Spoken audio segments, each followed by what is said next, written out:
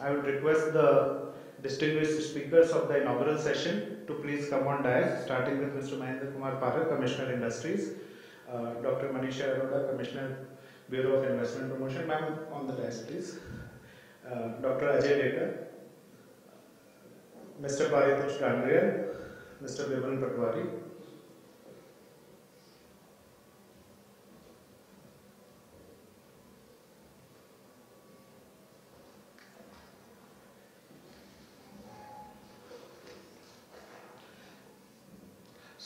So, in the interest of time and for the convenience, those who have managed to come early, we are starting the program. Other guests will join us in due course of time.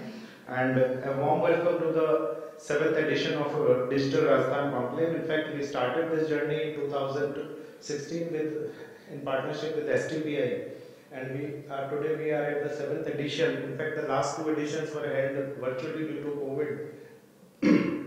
But we are fortunate that we are again able to meet physically, and technology in any case has touched our lives like never before, and the kind of transformation that we have seen in our lifetimes in technology, starting from a time, sir, when even landline phone was a luxury, to a time when we have more than 1.2 billion mobile phone users, over 600 million smartphone users.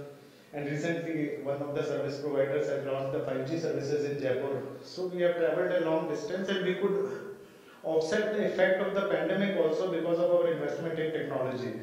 So imagine of a situation if this would have hit us 25 years back, then what would have been the effect? But since we were technologically empowered, we were able to manage our governance, education, entertainment, even business to a large extent.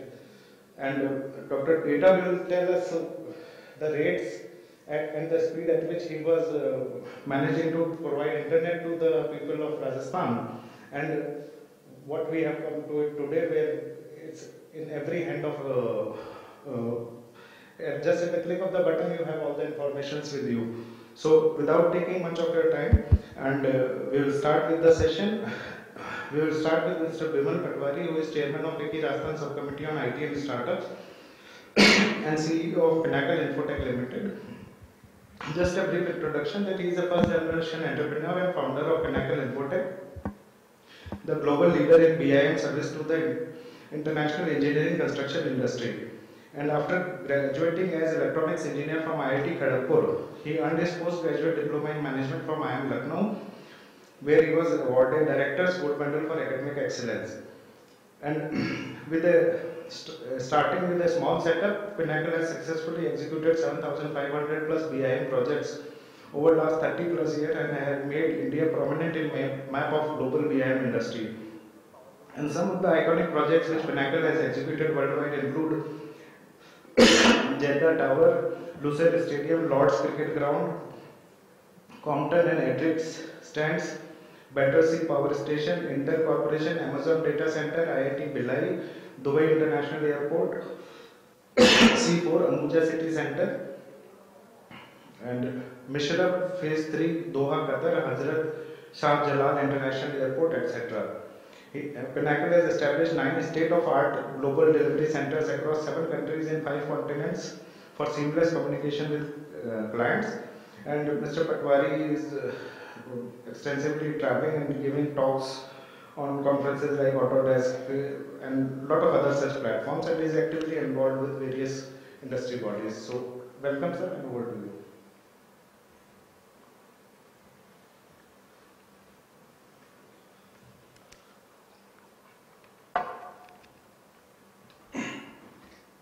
Thanks, Atulji. Distinguished guests on the dais, Dr. Manisha Arora, Mr. Mahendra Kumar Parak, Mr. Paritosh Gandrian, Dr. Ajay Datta, Mr. Chintan Bakshi, ladies and gentlemen. First of all, a very warm welcome and good morning to all of you. It is indeed an honor and proud privilege to be amongst you all in this 7th edition of Digital Rajasthan Conclave today. Topic for this year, embracing technologies, transforming lives is really appropriate for our country and the world today. And I would like to thank Atulji and Fiki for choosing this very appropriate topic and hosting this digital Rajasthan Conclave every year.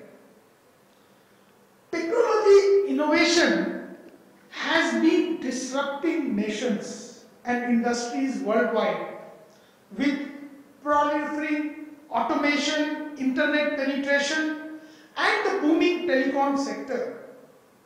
Nowadays, it is hard to imagine any aspect of our life, and we'll be discussing some of them today, being untouched by technology. We have achieved, our country, substantial success in application of latest technologies, innovations including artificial intelligence, IoT, 5G technology, blockchain, augmented reality, virtual reality, cloud, and so on. And these are no more buzzwords today. These are things which are happening in our everyday life. And this kind of conclave really brings awareness about these technologies and what's happening in the industry and what can we anticipate in the coming years. In 2022, Indian tech industry witnessed a massive growth and resulted in a total revenue of US $227 billion. It is just amazing. And artificial intelligence itself generated a total revenue of 12.3 billion in the year and projected to grow to 71 billion in the next 4 years. Our country has already 80 crore internet users. Friends, can you imagine the power of 80 crore internet users, and is a home to more than 75 crore smartphones. More than 133 crore people today are enrolled in Aadhaar, and GST has brought more than 10 million businesses onto a common digital platform. There are more than 1.1 billion mobile connections in India today, equivalent to 79% of our population. Can you imagine 79% of our population already connected with internet? Data costs in our country have reduced by 95% since 2013. We have the 5th lowest internet data rates in the world. Even in the electronics manufacturing, we are really becoming the Atmanirbhar. The value of electronics manufacturing in India has touched $75 billion in 2021.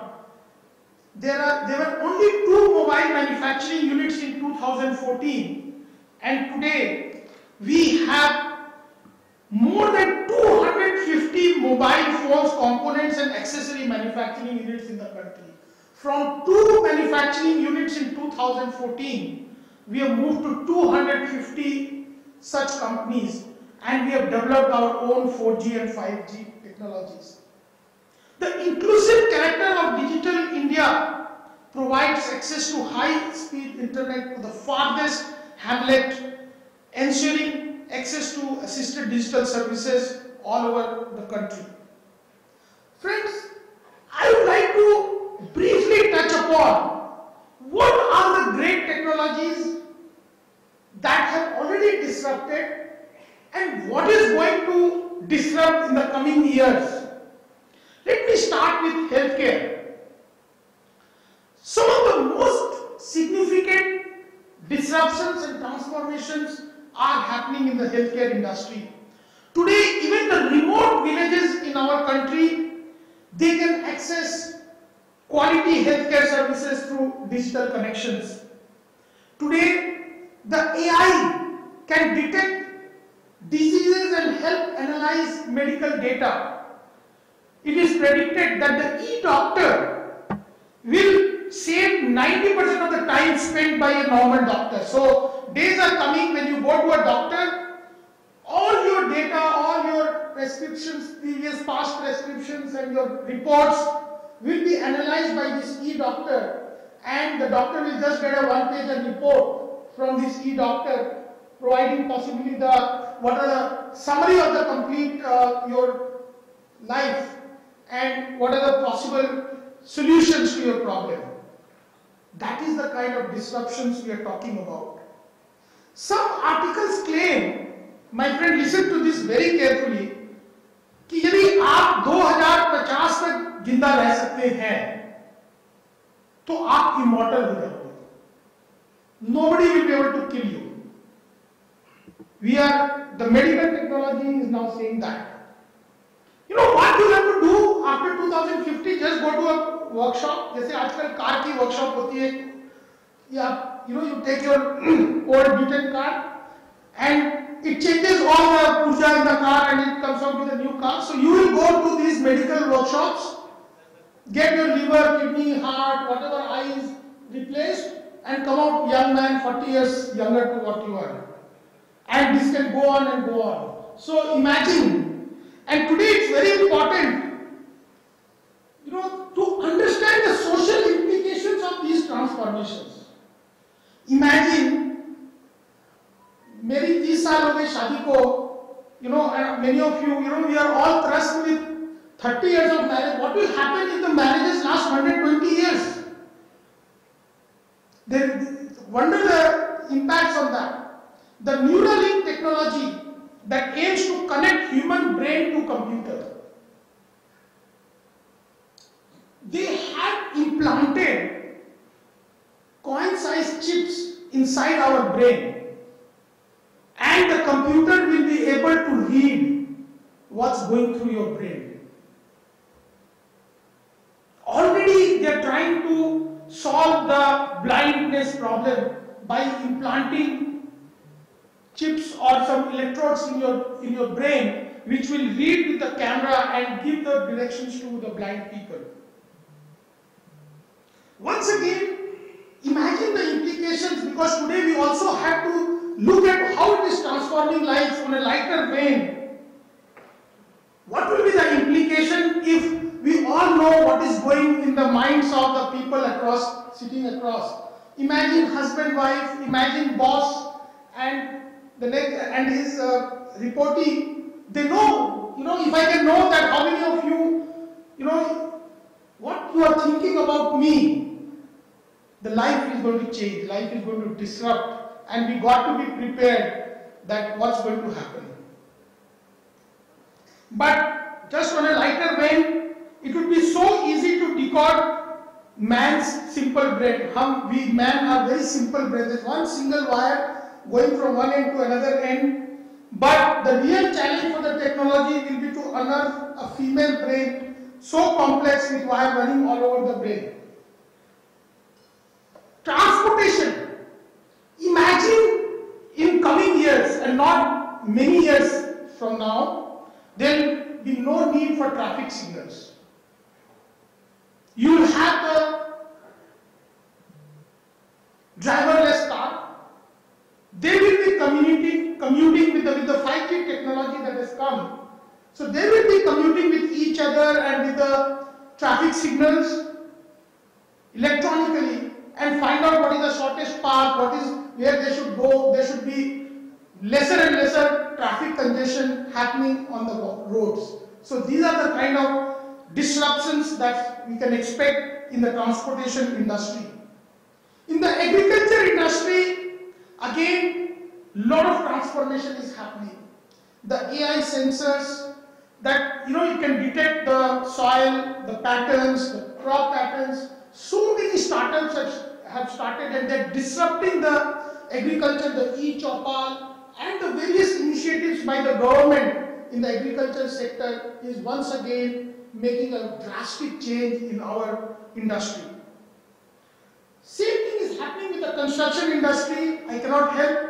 Atul, just 2 minutes more, because you told me to set up the session. So I'm just trying to, I know we have got some great speakers, and today and they'll be talking about all these things in depth, that how these technologies are making changes in our life. The construction industry, we are trying to make it paperless. That a site worker, when he comes to the site, he will have wearing the glasses, and it will have all the data, that where he has to put the cables, where he has to do anything, where he has to pour the concrete, where he has to lay the brick. No more discussions, no more papers, and no more confusions on the site. We are moving towards that industry. Guy Mata, I talked about this last time. Now, an Austrian technology company, Smackstep, they have created one chip. Already this is in use, these technologies. So this is put inside cow's stomach, and it is giving continuous health data over Wi-Fi, providing minute by minute data on cow's activities and movements in stomach, pH of its stomach and temperature. So today, cow, हम उनके emotions नहीं जान सकते हैं. So the technology is continuously, and there are dashboards which are automatically monitoring. So if you have 1,000 cows in your farm, so the technology is automatically monitoring that which cow needs attention, what is happening, which cow is hungry, which has got a problem. So same thing is happening with the facilities management in the industry. So new digital ecosystems are already visible, reshaping consumer-producer interactions in the agriculture, healthcare, retail, logistics, and other sectors. The productivity unlocked by the digital economy could create 60 to 65 million jobs by 2025. Many of them requiring functional digital skills according to our estimations. Now, I have told all the good things about the technology, but what are the implications of this on our society? What do we need? What are the consequences? Because anything good happening, there are consequences also. So, every introduction of technology is followed by an apprehension of employment reduction. We always think, when the ATM were introduced in the banks, there were huge strikes and things like that. That ATMs means you are replacing all the manpower. Now no more cashiers are required in the bank. But today, the banking industry employs much more people than the pre-ATM days. Same story with publishing industry. Do you remember those old days when the newspapers, they used to have those blocks and print everything through the blocks today? But friends, technology does not reduce the number of people, does not reduce the employment. What it does is, it changes the type of people that are required, the type of jobs that are required in the industry. So our challenge is to retrain and redeploy these people, 40 to 45 million workers in our country. That is our challenge. We need to change the curriculum in schools and colleges. We need to retrain our people in the industry to make them employable, to make them work with the new technologies. Imagine the railway industry in the government, right? When the bank in the railways, when the computer were introduced, it totally changed the industry. Banking totally changed the industry. So the whole industry was retrained, redeployed, and the manpower has only increased because there are more options created and more things created. There is an uneven adoption of digital technology across regions and companies. There are some states, some districts which are quite advanced, and there are a lot of them which are behind. So we need to ensure, and I am so happy that today FICCI has brought the administration, the academia, the industry, all of them together to discuss these points, that how can we resolve, what are the new challenges that are coming up, and how can we resolve these issues. Friends, cyber security. With these advancements in technology, we are also experiencing heightened risks associated with the cyber security. The sophistication of cyber threats is increasing. I'm sure every day so many people will be informing you about the lotteries that you are getting. Everybody, we get a call, of the lotteries and the free gifts, awards that we are winning. So we need to be very careful. There are a lot of gullible people and even sophisticated people are also being trapped with the new smart, cunning ways of these people. I'm proud to finally share that Rajasthan is already moving fast to realize the vision of digital Rajasthan and digital India as a whole. There is comprehensive e-governance architecture in place, and today we have very senior functionaries from the government who would be enlightening us on the various initiatives that government has already taken and what more we can expect. Today we have a dedicated session addressing our theme and a panel discussion on emerging technologies and trends securing the digital frontiers, and we have very established and reputed speakers. We are glad to provide a platform for collaboration of stakeholders from different industries to develop a new solution for our future. Thank you for attending this session. Thanks. Thank you once again.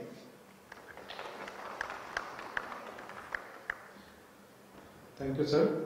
And moving forward, I would like to invite Mr. Chintan Bakshi, who is Partner Incubation, CIIE.co, and it's India's leading startup incubation center, leading regional incubation vertical at the organization.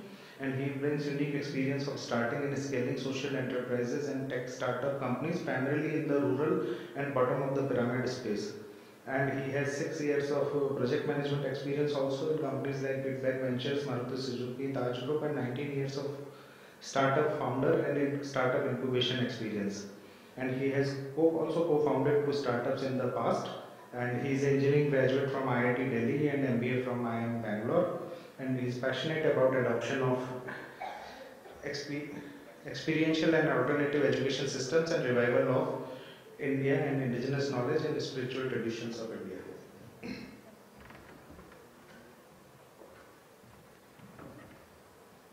So, over to you, Mr. Bakshi.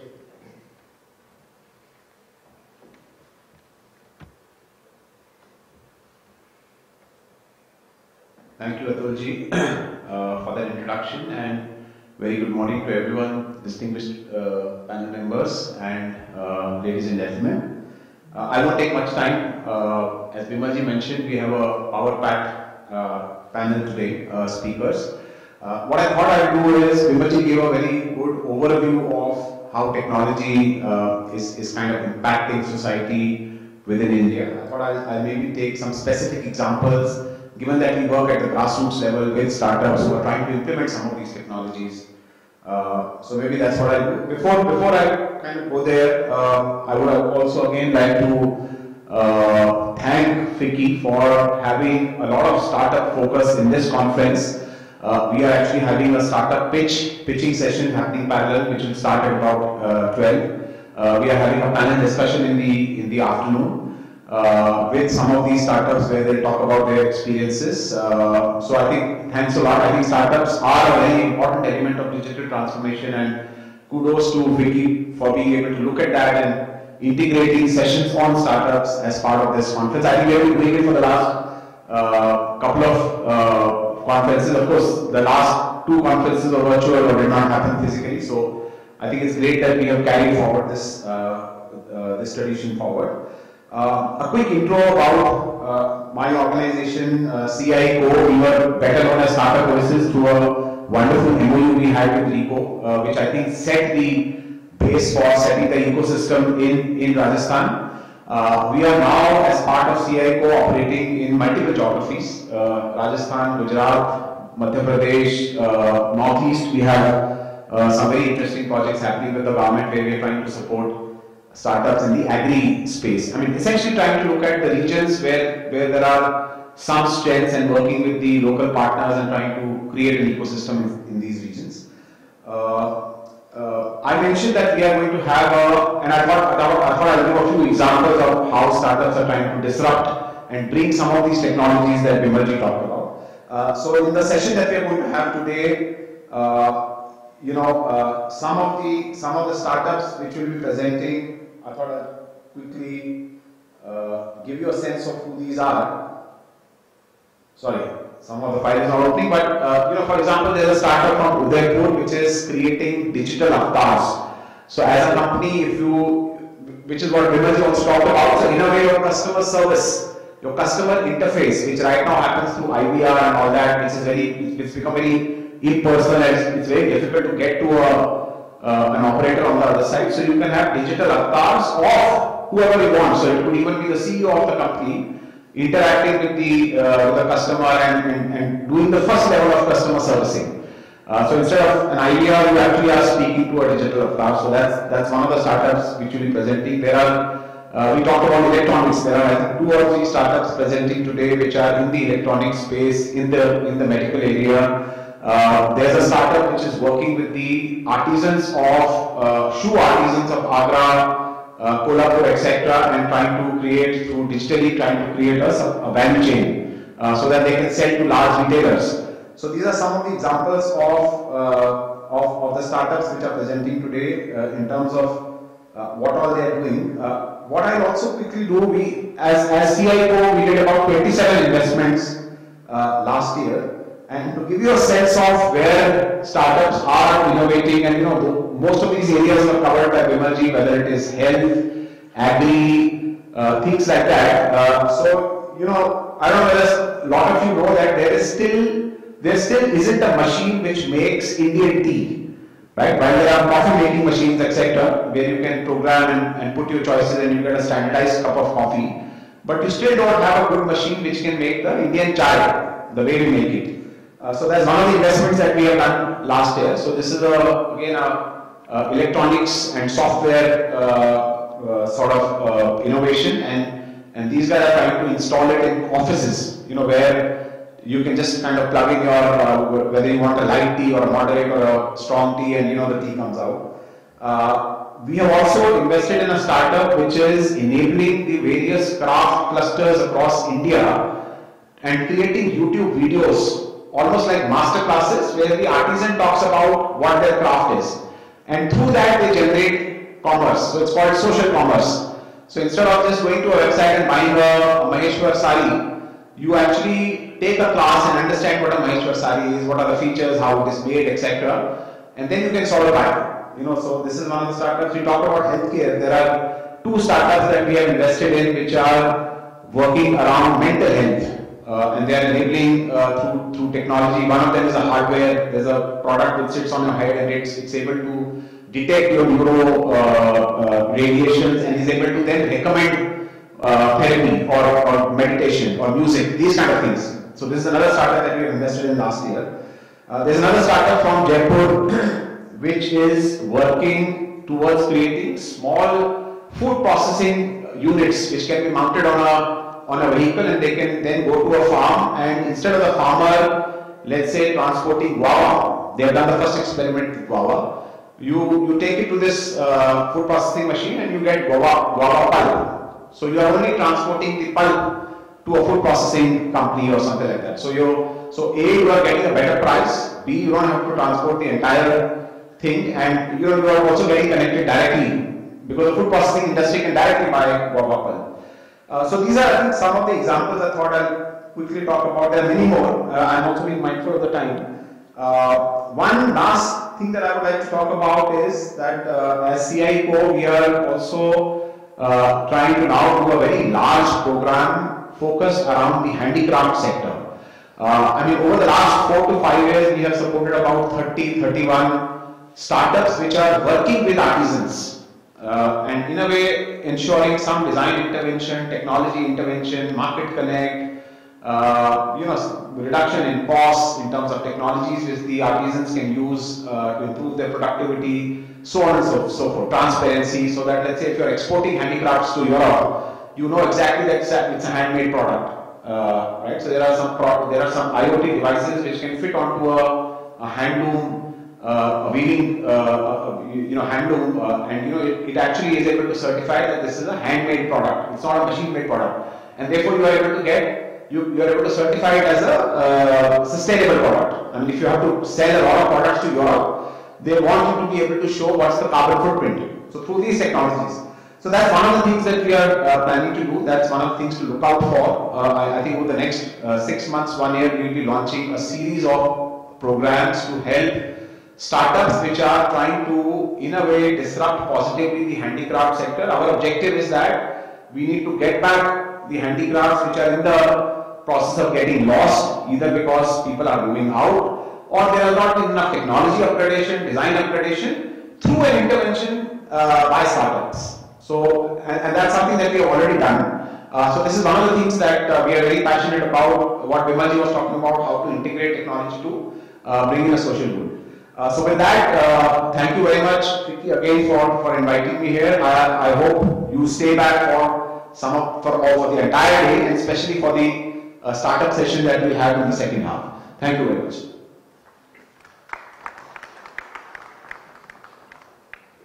Thank you, Mr. Bakshi. And you mentioned about some startups working in the handicraft space so there, Rajiv Arora ji is here, he is chairman of the Export Promotion Council. They are doing a big event on exports at Jodhpur during March. So some sessions catering specifically to startups dealing in handicrafts or other export oriented session would add value to the program. So just a suggestion. And now our chief guest is also with us and our chairman is also with us. So I would request Mr. Randhir Vikram Singh ji for his welcome remarks. Over to you.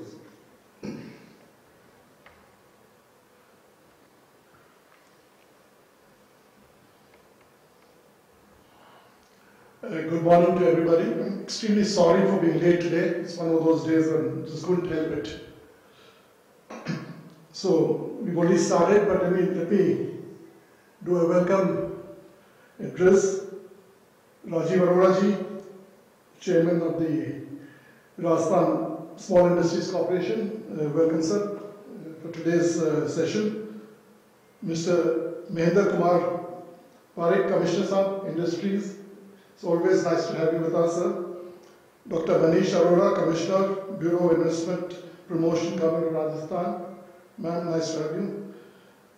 Pratosh Dandania, Director, Software Technologies.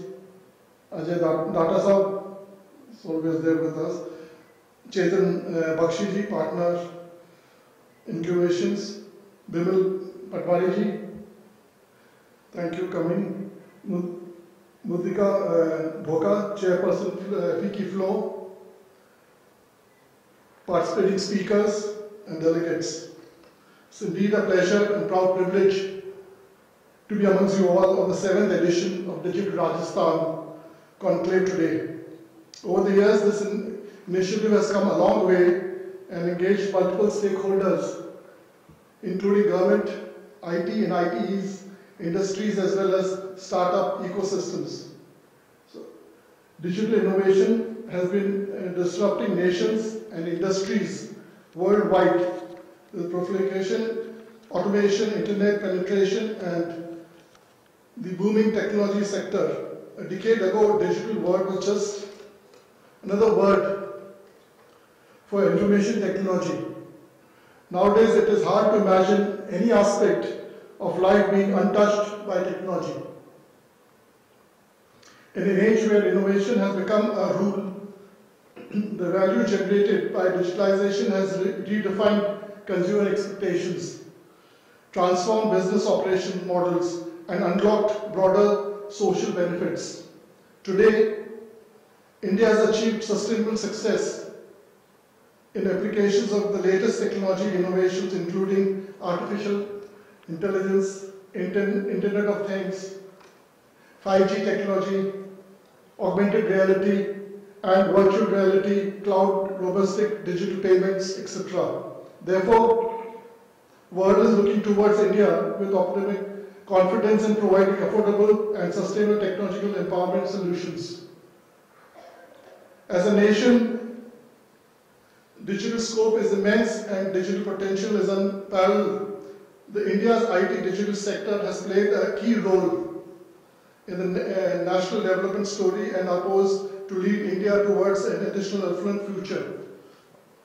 Government Digital India initiatives have not just become crucial to the idea of Atmanirbhar Bharat, also providing strong grounds to startup ecosystems in India, resulting in more and better innovations in the form of sustainable solutions and new unicorns coming up frequently to offer solutions to everything from health to national security. I'm proud to share that Rajasthan is already moving fast to realizing the vision of Digital Rajasthan and Digital India as a whole. There is comprehensive e-governance architecture in place.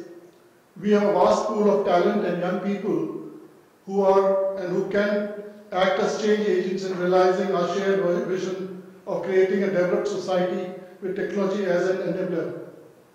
The theme of the 7th edition of Rajasthan Conclave, Embracing Technology, Transforming Lives, is very appropriate when it comes to the country for a $1 trillion digital economy over the next few years. FICCI is committed to working closely with Government of Rajasthan and the government and stakeholders, so to put Rajasthan and the nation at large at a brighter spot.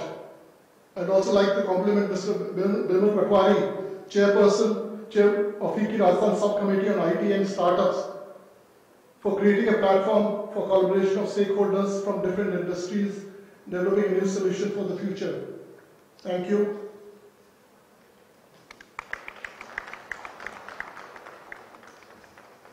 Thank you, Chairman. And now, moving forward, I would request Mr. Ajay Data, who is Chairman of FICCI Task Force on Multilingual Internet and Universal Acceptance and MD of Data Group of Industries. And he is an award-winning techno-commercial founder and CEO of multiple technology companies and manages oil business of family. Data Exchange Technologies received global recognition for bringing first of its kind linguistic email addresses technology supporting emails in Hindi, Gujarati, Tamil, Telugu, Cyrillic, Chinese, Marathi plus 22 more languages. He has been investing and mentoring startups and very actively contributing to the entrepreneurial ecosystem. So, pleasure to have you with us, sir, and over to you.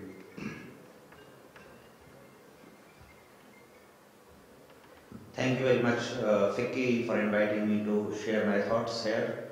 Good morning to everyone. This is obviously a very different era we live in. We live in a world where the biggest taxi wala do not own any taxi, which is Uber. The biggest chain who has the hotel rooms do not own any hotel, is like Airbnb and Oyo. We have the biggest food owners, food deliveries do not own any restaurant like Zomato and Swiggy. We have biggest conference hosters are not the hotels and convention centers, are like Zoom and Meet like of platforms. We live in an era where the things are completely changing, are never heard of. And this is what technology does. What also technology does, the world leaders on messaging, BlackBerry no more exist. The world leader in mobile phone, Nokia, do no more exist. That is what technology does. When something small comes up and becomes and adopted in the world as rapid, as fierce, that the biggest companies do not have time to respond. And when they respond, it is already too late. The technology is entering into the world, and technology is creating challenges. Even for government, we may not realize we all use FaceTime, we all use WhatsApp to talk to each other. For a mere region that is out of the government eyes, nobody can listen to that talk. This is what the belief is. But the law of the country is that every voice call must be licensed, must be serviced by the telecom operator. So if you make a normal call by paying a crores of rupees license fee, you are supposed to provide internet connection. But what does WhatsApp does to you? What does Skype does? Which license they have in the country? So mostly the innovations, so-called innovations, and I jokingly say to my startups, if your innovation is impacting the law, that's a good barometer that you are innovating something. If your law doesn't exist. So when Uber came in the country, that there was no taxi law for these kind of aggregators. There was no law which was there.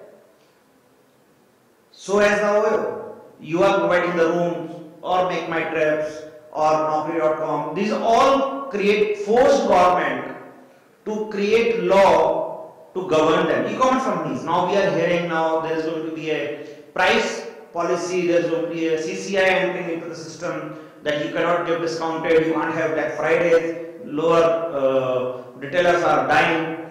This technology disrupts everything and law normally catches up. And it takes time. So government have no answer right now to stop these voice calls. And they are out of the ambit of listening. Create security issues. But imagine what technology does. The explicit or obscene content, illegal to browse, illegal to host, illegal to see, runs on the every internet. No answer. So what technology does? Technology brings challenges every day for the legislator and for families to govern and manage. While it brings the power, which is enormous power to an individual, to a child, to an adult. While in 1999, I was fortunate to bring internet in Rajasthan first time. It was 33.6 kbps speed, 33.6 kbps speed to access internet at the rate of almost 60 rupees an hour.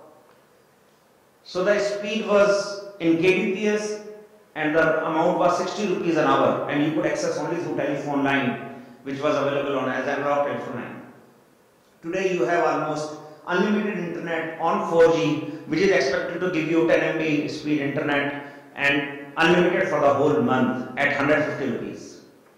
Imagine where we have come. Atulji shared in his talk that I must share about the pricing. A 2 MB lease line in 1999 used to cost around 1 crore rupees a year.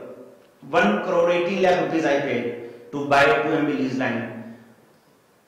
And today we sell 2 MB lease line at 70,000 rupees a year.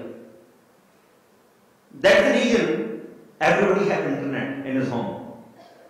Because it is accessible. It is affordable. And it is a high speed. It's very difficult to find a person today who is not holding a smartphone and do not have access to internet. It's difficult to find.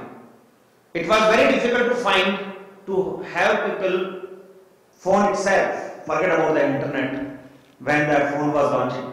And when the phone was launching, it was mostly used to give a message that somebody is supposed to talk by a missed call, because the cost was 32 rupees a minute to make a call and 16 rupees to incoming. This all has changed. Technology has completely changed everything in our life, and technology will continue to change. Another example of technology impact is who has the maximum students in their universities and colleges? Answer is no. Byju's and Academy are the people who have the maximum students who they teach. The things are changing.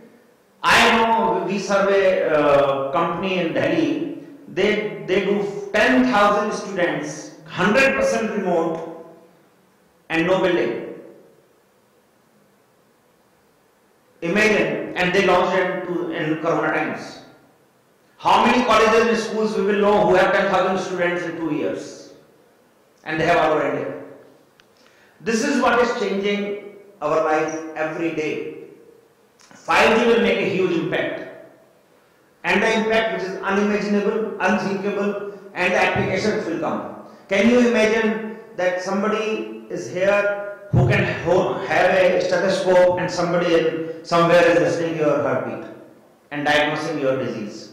These things will happen very, very fast, very, very soon. I have seen a medical kit which have these kind of things. It can be done ECG, you can do the blood sugar and BP, everything remotely with your kit at home, and somebody sitting somewhere, doctor is seeing everything live.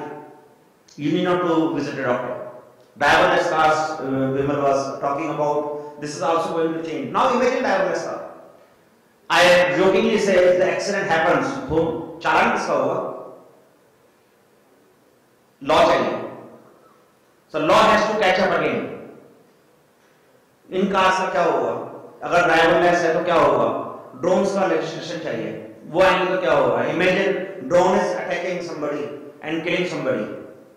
These all things are technology driven, and somebody remotely sitting somewhere in the world can operate them. A car can be here, can operate and kill somebody, beat somebody, take some illegal stuff. Everything can happen. Somebody sitting in somewhere in the world can operate that car. Same as drones. These all challenges are coming. These are very, very powerful technologies otherwise. Imagine a patient can be taken, a medicine can be taken without the driver, 48 hours continuous drive. You don't need to take rest. Drones can ship you the medicines sitting at your home at any point of the day. All things are happening. But we have seen a transformation of digital India. We did almost 800 crore transactions on UPI. Can somebody imagine? Digital transactions. 800 crore transactions. We are 130 crore people. 800 crore transactions in a month. This is crazy adoption of the way we operate. And with central bank digital currency, CBDC, we will have these notes in our pocket will be converted into the digital form. 2000 रुपए का note अब 2000 रुपए का note नहीं रहेगा. 2000 रुपए का note आपके वॉलेट में आपके डिजिटल रूप में रहेगा. 500 रुपए का नोट आपके डिजिटल रूप में रहेगा, न कि फिजिकल रूप में. And then you can give it to anybody just like you give your physical currency. All those things are going to make a huge impact. So at the end, I must say one thing to everyone. If you can take one point from here, that technology is going to make an impact. Technology will make an impact faster than you can think. And definitely in the sector you are in. Do not think it is just for technology or it is just for hospital or it is just for education. No matter the sector you are, you will be impacted faster than you think, and sooner it is going to be than what we can imagine here. Thank you very much. Thank you, Dr. Decker. And rightly said, technology we will see an accelerated adoption of technology in times to come. Now moving forward, I would request Mr. Paritosh Dandrial, Director Software Technology Parks of India. He is Director STPI Gurgaon Jurisdiction, joined STPI as a Director in headquarters in 2016. And as Director STPI, he has looked after various technical verticals provided by STPI to the IT industry like planning, setting up and functioning of STPI data centers at various locations, provisioning for datacom services and functioning of STPI as Class A ISP, creation of IT-grade infrastructure for STPI and incubation services for entrepreneurs, and has been the CISO of STPI. Just one request that we are running slightly delayed, so keep the address brief and crisp. Thank you. Good morning, everyone. Dignitaries on the dais. It's a pleasure being here in Jaipur, Rajasthan for this event. I have come from Gurugram and I look after the states of J&K, Himachal, Punjab, Haryana and Rajasthan.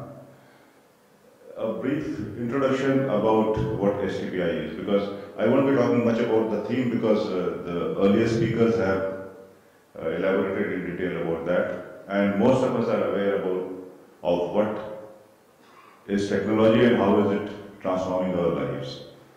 So Software Technology Parks of India was established in 1993. Basic aim was to promote export of software from India, and for that providing all necessary support to the IT industry. At that time, IT industry was in its nascent stage, and for that STPI became a single body for providing various category compliances. STPI also was one of the first few internet service providers. We were Class A ISP, because at that point of time, there were not too many private bodies who were internet service providers, and there was a crying need for the industry because they needed internet services for all their software activities and promote export of those activities. As of now, we have 63 centers pan India, and barring 8, most of them are in tier 2, tier 3 cities. The idea is to promote IT industry in the tier 2, tier 3 cities, so that our youth, our entrepreneurs in those cities are able to do something for themselves without moving to bigger cities. And as you must have realized during this pandemic times, most of the people returned back to their hometowns and work from there, and the way technology helped them. So the idea basically now is that have more people working from tier 2, tier 3 cities, so that those cities also develop, technologically and economically. To this effect, what STPI does is, we have now embarked on a mission of, we have opened Center of Entrepreneurship, which we also call Center of Excellences, in various cutting-edge technologies which are latest, which are happening.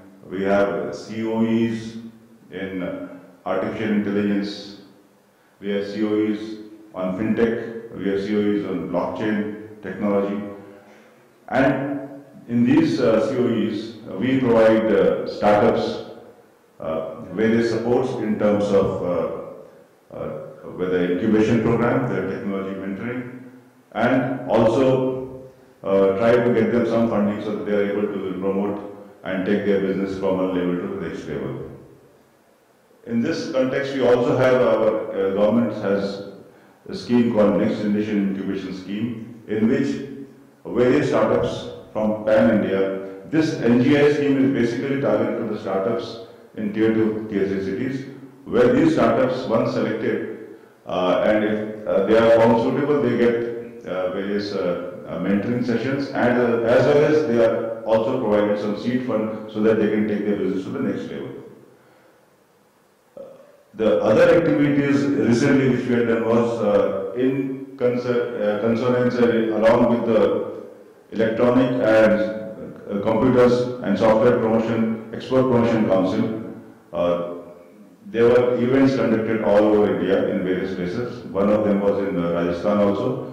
The idea was to select 100 startups and enable them, take them to the United States of America to showcase their product. And I am very happy to state that out of the 133 of the startups from STPI, and 4 of them happen to be from Jaipur.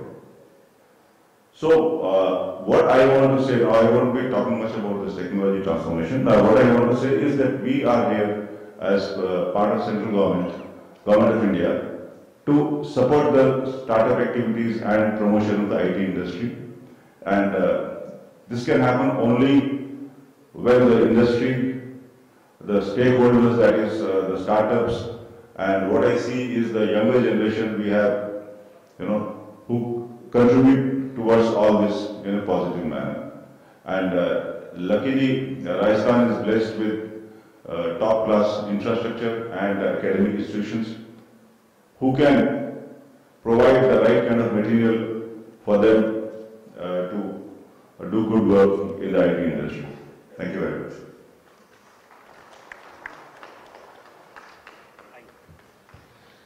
Thank you, Mr. Conclave. Rightly said that we have a good talent pool of people who can usher in the next wave of entrepreneurship through the startup movement. And moving forward, our next speaker is Dr. Manisha Arora. She is Commissioner of Bureau of Investment Promotion, Government of Rajasthan, and besides this, she is also Managing Director of Rajasthan Small Industries Corporation and CMD of Rajasthan Handloom Development Corporation, and she has a very rich and varied experience with various departments and field level positions of Government of Rajasthan. So we welcome you, ma'am. Over to you.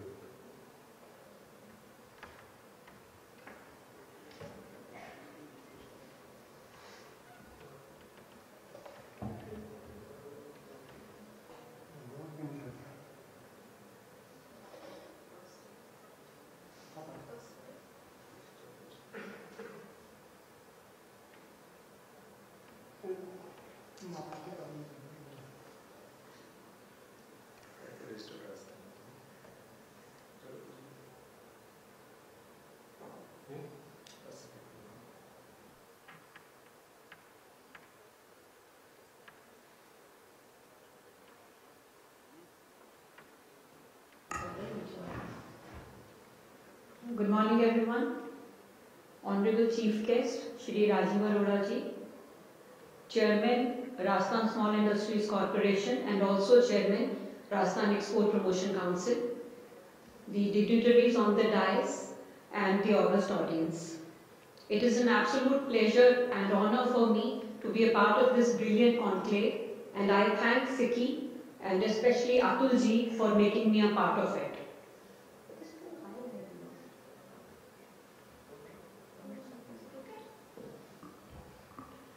As Commissioner, Bureau of Investment Promotion, I will take you through a very short presentation regarding the digital initiatives of BIP. I will also take this opportunity in sharing with you that very recently Government of Rajasthan had organized an Invest Rajasthan Summit 2022, and in the summit and the road shows that preceded the summit, we entered into MOUs and LOIs with the investors in a big number, that is 4,192, to the tune of investment of more than 10 lakh crores. And I am happy to share with you that nearly 49% of these have already been converted on ground. Bureau of Investment Promotion is the nodal department of Government of Rajasthan for taking up investments and for inviting the small and big entrepreneurs across the globe for coming and investing in the state of Rajasthan. In the digital journey of Bureau of Investment Promotions, we have three major milestones. We started with the single window clearance system in 2011, and ours was the first state, one of the first states that came up with a single window act in the country. In June 2016, this single window clearance system was further enhanced and improved, and there was some change in the rules, and the ambit was increased. In the earlier single window system, the investment that was allowed was 10 crores, and when in 2016 we came up with the advanced single window clearance system, the investment was allowed, the ambit was increased, and from 1 crore onwards, we allowed the applicants to come on the digital platform. Not many changes otherwise, but a few more departments were also added in 2016 to cover a few more services. The salient features of this single window clearance system that came up in 2016, we provided a single point of contact for the investors to obtain all type of clearances and registrations and approvals on this portal. Every applicant was given a unique business registration number for all his units. Then the online submission of application, the payment and tracking of applications without any physical touch with any of the offices was facilitated.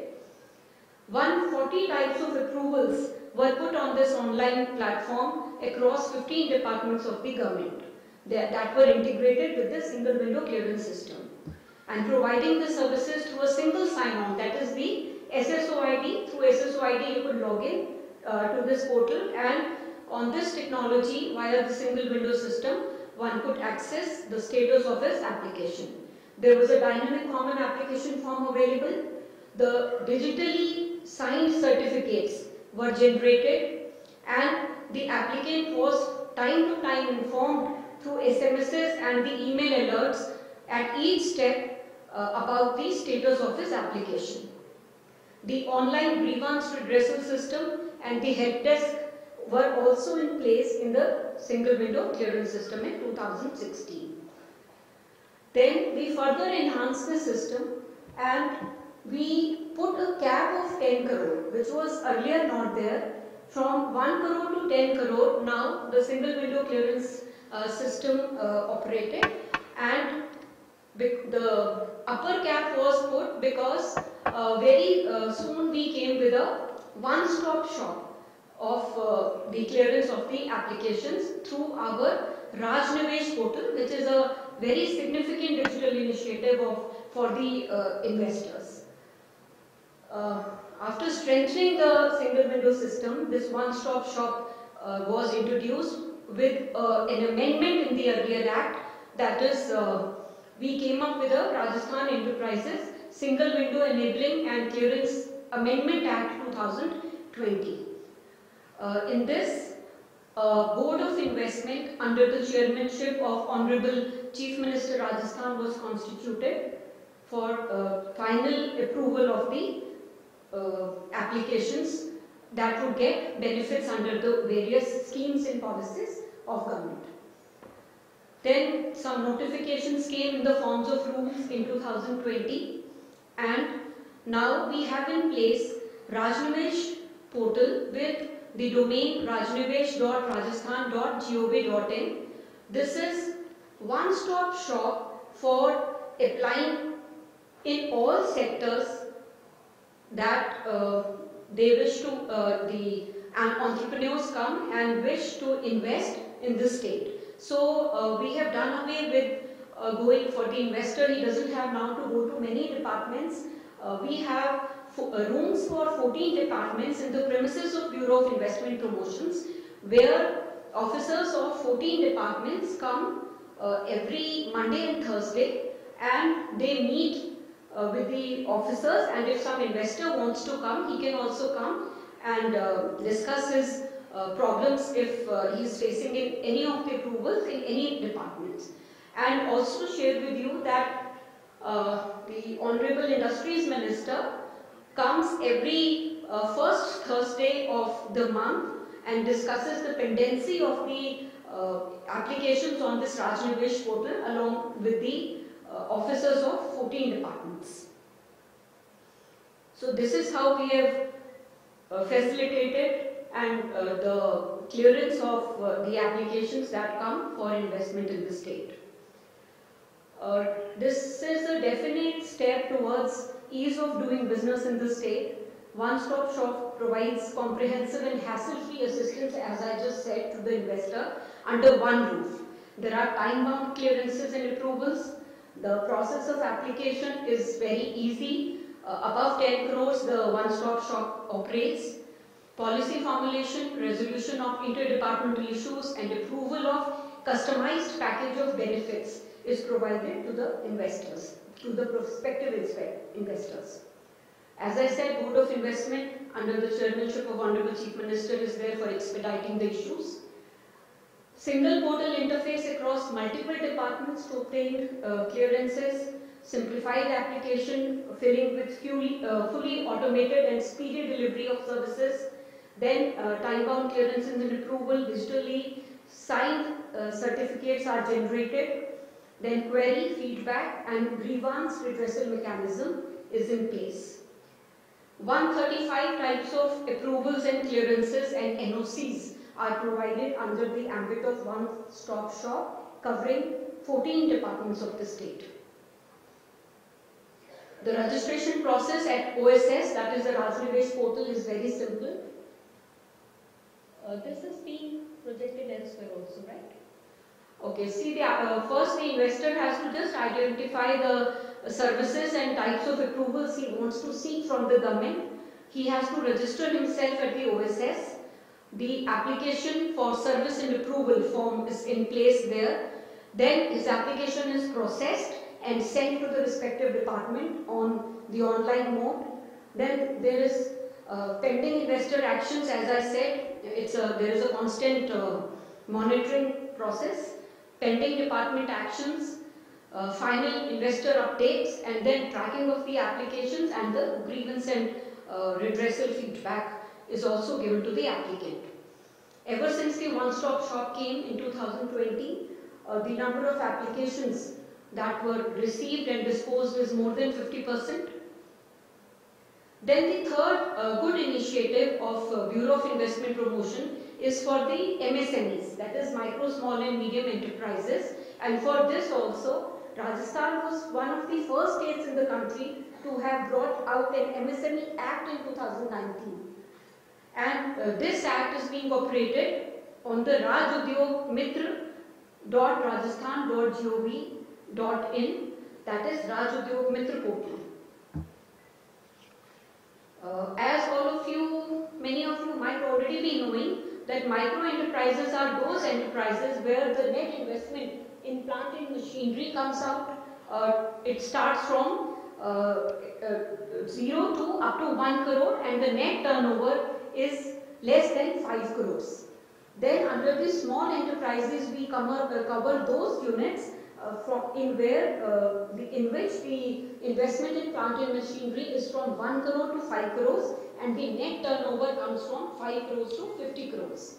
Then the medium enterprises, we have the net investment in plant and machinery from 10 crores to 50 crores and the net turnover from 50 to 250 crores. Rajasthan, as I said, is the first to enact a law for exemption from approvals and inspections for smooth establishments of the MSMEs. We came up with an ordinance in 2019 and the operational rules under this ordinance came in May 2019. The Raj Udyog Mitra portal was launched in 2019 and the MSME Act came in 2019 itself. How does this Raj Udyog Mitra portal operate? I'll very briefly summarize. When any applicant applies on it, he gives a declaration of intent electronically on the portal and we have done away with the process of cumbersome process of the applicant filling many types of forms for applying for any concessions in the government for any being covered under any of the investment policies. So when he gives a declaration of content, automatically an acknowledgement certificate is issued electronically to the applicant by the state level nodal agency, that is the BIP. Sir, it actually takes less than 5 minutes. Yes, it is auto generation and the moment you submit the declaration of intent, automatically a certificate is generated which declares that you are an MSME and for the next 3 years you are exempted from filling up any forms and taking up any approvals from any of our departments, be it UDH, be it Pollution Control Board or be it LSG or any of the departments which may be required for permissions under the sector. You will be setting up your unit. So this 3 years is a big period for giving you the breathing space and for giving you time to completely establish yourself.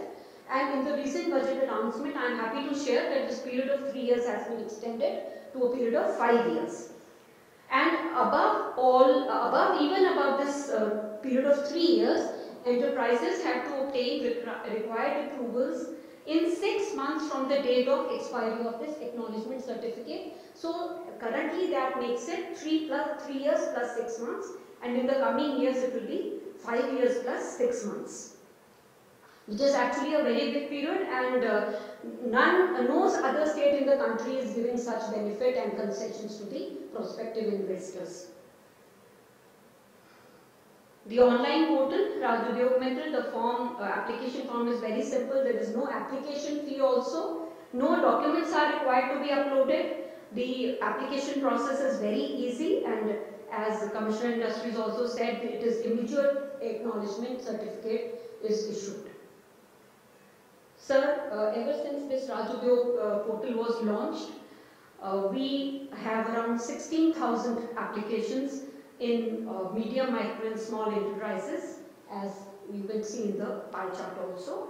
And before me, the eminent speakers who addressed the audience have very extensively and in specific perspectives also covered the need for the digital literacy and the amazing digital and technology revolution that the country and the state are witnessing day in and day out. But certainly, as all of them so far have indicated, that there are implications, there are challenges, there are pluses and minuses. There are both sides of the coin. Technology could be dangerous also if we do not use it intelligently. Much has been talked about by Mr. Patwari about the artificial intelligence also.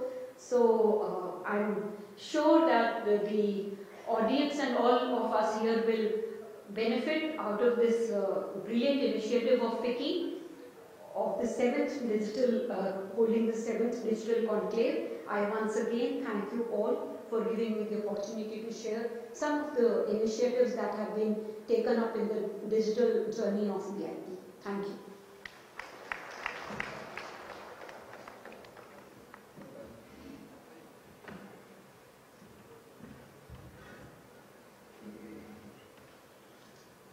Thank you, ma'am, and thank you for sharing the digital initiatives of VIP, which are definitely a great help for the investors. And in fact, Rajasthan has been a trendsetter in adopting digital technologies. People don't relate so much with technology in Rajasthan, but if we look in governance, I think we are far ahead in many more states in India in terms of implementation of technology in governance. And many of our schemes have basically been adopted in different names by other states, even by the union government. And that is something we can be proud of. And the way we have adapted ourselves, especially during the pandemic, sir, you were witness, we have done a lot of sessions, interactions to deal with the aftermath of the pandemic using technology, so keep things going. So moving forward, we have our next speaker, Mr. Mahendra Kumar Parak, who is Commissioner Industries and Commerce, 2010 batch IAS officer, and he is Industries, Commerce and CSR Commissioner, and has got a rich and varied experience of working with Government of Rajasthan in Department of Home, Rural Development, Panchayati Raj, NHRM, IGPS, Commercial Taxes, and various field level positions. Welcome, sir.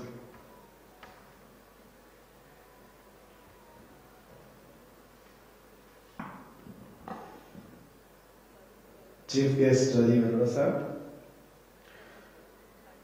Manisha, Atul ji, Randhir Vikram Singh ji, विमल पटावरी जी, चिंतन बख्शी जी, Ajay data ji, डांड्रियाल ji, and ladies and gentleman, आपने सुना होगा nothing is certain but the change, और change सबसे ज्यादा प्रभावी और तेज गति से अगर कहीं दिखाई देता है तो वो है डिजिटल साइड, आईटी के क्षेत्र में। जो मेरी उम्र के लोग हैं उन्होंने तो जो चेंज दिया है अगर आपको सुनाएंगे तो शायद यकीन नहीं होगा। एक बार जमाना था जिस समय घरों में टेलीफोन नहीं होते थे, और जिसके घर में टेलीफोन होता था वो तो बहुत इस तरह से जाना जाता था कि ये समाज का एक बहुत बड़े तबके से आता है। पीपी नंबर हम शेयर किया करते थे, हमारे जो कार्ड होता था उसमें लिखते थे टेलीफोन किसी पड़ोसी का या आसपास में कहीं है उसके नंबर देते थे, और कम्युनिकेट कैसे करते थे, ऐसे डायल घुमा के, और एक बार नहीं लगता तो शायद 10 बार डायल करते थे। और आज इस समय अगर हम इस हॉल को देखें तो इतनी सारी इंफॉर्मेशन इस क्लाउड में विद्यमान होगी, जो आपके जो गैजेट्स हैं आपके सभी के पास में होगा। आई डोंट थिंक किसी एक आध को मिस कर गया होगा, भूल गया होगा, तो हर एक के पास। और ट्रांसफॉर्मिंग लाइफ की बात जब हम करते हैं तो इसने हमारा जीवन इतना बदल दिया है कि शायद हम में से कुछ लोग तो ऐसे भी होंगे जो शायद बाथरूम में भी ये विद्यमान रहता है, नहीं तो कभी भी नाम करके कहते हैं कि अरे कौन आया है, बहुत अर्जेंट है बात। So to that extent, the lives have become very, very comfortable these days because of the technology. There's no doubt about that. This is probably the time when we have almost every kind of humanity. Physical side से अगर देखेंगे तो this is the most comfortable time. आज से 35-40 साल पहले अगर हम सोचते हैं तो ये पॉसिबल लगता नहीं। जिस समय इंटरनेट सर्विसेज का इजाद हुआ उस समय नोकिया और एक आध कंपनी और हुआ करती थी, और वो बड़े बड़े फोन जो होते थे उनसे हम कम्युनिकेट करते, हमारे हाथ में किसी के पास लगता तो ऐसे लगता था कि आदमी के पास बहुत बड़ी सुविधा है।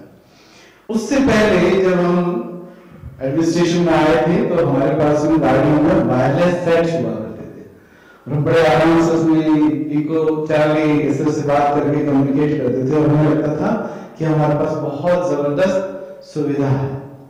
पर आज ये सुविधा हर एक के पास में है और वर्ल्ड के किसी कोने में बैठा हुआ व्यक्ति कहीं से भी कम्युनिकेट कर सकता है और टेक्नोलॉजी का एडॉप्शन इतना अच्छा हुआ है कि लोगों के घरों में जो एल्डरली पर्सन्स हैं, तो मेरी मदर मोर देन 75 पर वो भी मोबाइल पे आराम से बहुत सी चीजें सरफेस देख पाती है, कम्युनिकेट कर लेती है, वीडियो कॉल कर लेती है, तो हमने अडॉप्ट किया।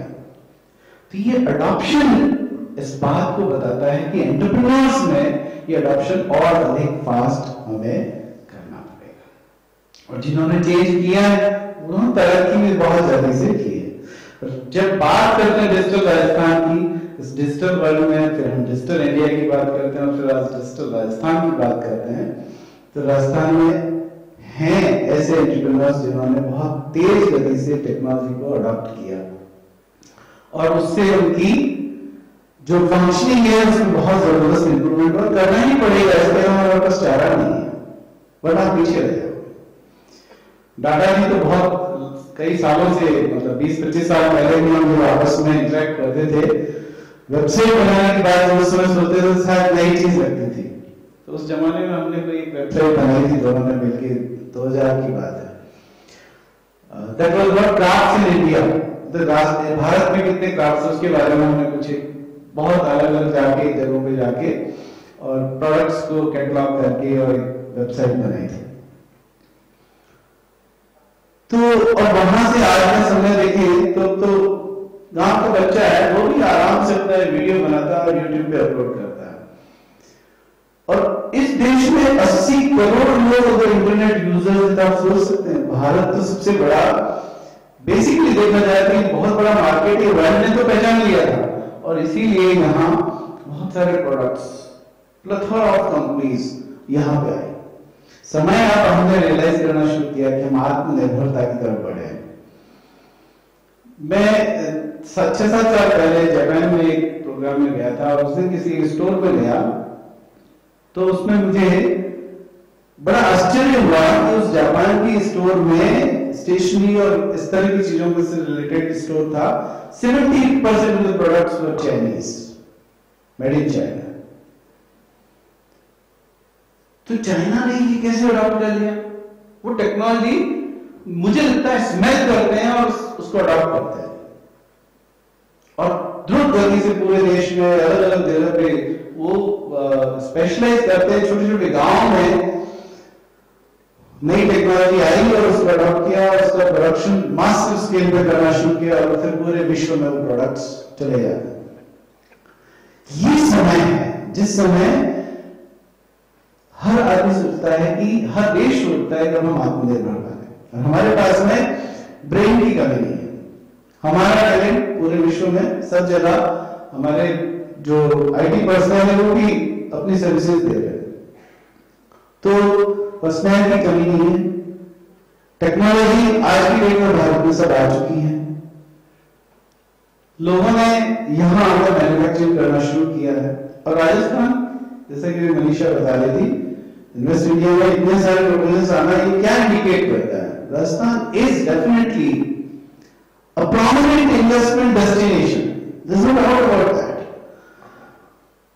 पीसफुल स्टेट है, अच्छे कल्चर है, रिच हेरिटेज है, उसके बाद ज्योग्राफी के लिए देखें तो बहुत सब तरह से ये सुविधा युक्त राज्य है, तो इन्वेस्टमेंट करने के लिए लोग आ रहे हैं। गवर्नमेंट की जो स्कीम्स हैं दे आर अनपैरेलल, दूसरे स्टेट से कंपेयर करोगे क्योंकि गुड सोच समझ के इन स्कीम्स को बनाया गया। इन्वेस्टमेंट प्रमोशन के लिए जो योजनाएं हैं वो बहुत अच्छी है और आपको ये जानकर आश्चर्य होगा कि राजस्थान में जो डिजिटल क्रांति है हम लोग शोकेस तो नहीं कर पा रहे, लेकिन गवर्नमेंट की जो फंक्शनिंग में डिजिटल टेक्नोलॉजी का उपयोग हुआ है, दैट इज ट्रेमेंडस। पिछले 8-10 सालों में राजस्थान ने इस क्षेत्र में बहुत जबरदस्त प्रगति की है। आपको ये जानकर आश्चर्य होगा, घर बैठे आप राजस्थान की किसी भी भूमि के टुकड़े का पूरा इतिहास जान सकते हैं। कौन उसका ऑनर है, क्या साइज है, किसके नाम से पहले रहा था। और लगभग आधा प्रदेश अभी डिजिटल इस तरह से हो गया कि वहां आप खड़े होकर अपने मोबाइल से चेक कर सकते हैं कि जमीन किसके नाम से। रेवेन्यू रिकॉर्ड कंप्लीटली, और तहसील 2-3 तहसीलें बची है, पूरी सारी तहसीलों का रिकॉर्ड ऑनलाइन उपलब्ध है, ऑनलाइन रजिस्ट्री होती है, सारे फॉर्म ऑनलाइन अवेलेबल है। जो रजिस्ट्रीज डिपार्टमेंट अपनी स्कीम्स इंप्लीमेंट करते हैं, सारे फॉर्म ऑनलाइन है। अभी जो मनीषा एक्नॉलेजमेंट सर्टिफिकेट की बात कर रही थी, कोई भी व्यक्ति सोचता है, आज सोचता है कि मैं कोई उद्यम चालू करना है, अपनी कंपनी का नाम सोचे, नहीं तो अपने ही नाम से प्रोप्राइटरशिप फॉर्म बना ले और उसको उस फॉर्म के नाम से इस उद्योग मित्र .rajasthan.gov.in वाले पोर्टल पे जाके अगर वो फॉर्म भरता है, हमारे प्रदेश की चीफ सेक्रेटरी ने कहा, मैं नहीं बिलीव करती 5-6 मिनट में कैसे भर सकता, मैं भर के देखना चाहता हूँ। She did it herself. It took 6 minutes. 6वें minute में एक्नॉलेजमेंट सर्टिफिकेट उनके नाम का जनरेट उनके सामने आ गया। That is the power of technology. And Rajasthan is leading in adoption of technology. I can say it with confidence कि राजस्थान पूरे देश में अगर अदर स्टेट्स की तुलना में आप देखेंगे फार अहेड। हम लोग छोटी सी योजना भी लॉन्च की थी, MLBS मुख्यमंत्री लघु वाणिज्यिक वाहन स्वरोजगार योजना। आपको आश्चर्य होगा, 20 दिन में हमने वेबसाइट बनाई, लॉन्च किया, 3400 लोगों का उसमें टारगेट था, 28 दिन में पूरी एप्लीकेशन कंप्लीट हो गई। गवर्नमेंट उसमें सब्सिडी देती है 60,000 की, 60,000 कंपनी वाला अपनी तरफ से डिस्काउंट देता है। डिजिटली हर योजना के आपका आवेदन भरने की सुविधा है। रिप्स पे मुख्यमंत्री लघु उद्योग प्रोत्साहन योजना पे रिप्स में इस बार 22 बनी है। आप इसको जब पढ़ेंगे तो ये पूरे देश में अपनी तरह की अनूठी योजना है। इतने अच्छे इन्वेस्टमेंट इंसेंटिव्स, 50 करोड़ से अधिक के जितने बड़े प्रपोजल्स उनके लिए तीनों तरह के इंसेंटिव हैं। एसेट क्रिएशन इंसेंटिव है, कैपिटल सब्सिडी है, और अगर आप एसटीएससी का रिफंड नहीं लेना चाहते, आपको लागू नहीं होता है, तो आप उसमें टर्नओवर से लिंक करते हुए इंसेंटिव ले सकते हैं। एंड इंसेंटिव की जो रेंज है वो भी काफी अच्छी है, 30% से लेके 20% तक। और अगर आप बैकवर्ड एरिया है तो आपको एडिशनल इंसेंटिव है। पूरे प्रदेश को 3 भागों में बांटा गया है। बैकवर्ड जो तहसील है उनमें उनको सेपरेटली कैटेगराइज किया है, जो डेवलपिंग ब्लॉक्स हैं उनको सेपरेटली, और जो डेवलप्ड हैं उनमें भी गवर्नमेंट इंसेंटिव्स हैं आपके 30% से स्टार्ट होता है। 50 करोड़ से नीचे के जो एमएसएमई सेक्टर के हैं उन सब के लिए पूरा उसको एक अलग से ट्रस्ट सेक्टर के रूप में लिया गया। आपका इन्वेस्टमेंट कितना भी, पहले तो ये था कि 2 करोड़ से कम इन्वेस्टमेंट वाले लिस्ट में नहीं आता। अब आपका इन्वेस्टमेंट कुछ भी है, आप उसमें बेनिफिट्स ले सकते हैं। स्टैंप ड्यूटी की छूट मिलती है आपको, लैंड टैक्स की छूट मिलती है, कन्वर्जन चार्जेस फ्री हैं, इलेक्ट्रिसिटी ड्यूटी छूट फ्री है, मनी टैक्स की छूट मिलती है। एंड अपार्ट फ्रॉम दैट मैं आपको फिर से पूरे कॉन्फिडेंस के साथ कह रहा हूं कि इस स्कीम के पैरल आपको पूरे देश में योजना नहीं मिलेगी। एमएसएमईज को इंटरेस्ट सबवेंशन 1 करोड़ से अधिक के इन्वेस्टमेंट पे इस पे प्रावधान किया गया है। प्लांट एंड मशीनरी में आपका जो भी इन्वेस्टमेंट जाता है 1 करोड़ से लेके 50 लाख तक पे सब पे इंटरेस्ट सब्सिडी का प्रावधान किया गया है। 6% on board 1 crore to 10 crore, 10 crore से ऊपर का है तो 1 करोड़ से 5 करोड़ तक 6%, 5 करोड़ से 10% तक 10 करोड़ तक 4%, और 10 से 50 तक 3%। और ये टेलीस्कोप है तो एक 10 करोड़ का इन्वेस्टमेंट वाले को लगभग उसको 50 लाख की इंटरेस्ट सब्सिडी मिलती है। कैप भी इस तरह से बनाया गया है कि 50 करोड़ तक वाले को पूरी इंटरेस्ट सब्सिडी मिल जाए। फिर से कहता हूं, इसके पैरेलल स्कीम नहीं है। जिसको इन्वेस्टमेंट करने का मन है तुरंत मन बनाए और इन्वेस्टमेंट सर्टिफिकेट ले और काम चालू करे। You can do that. Entrepreneurship की हमारे में कमी नहीं है।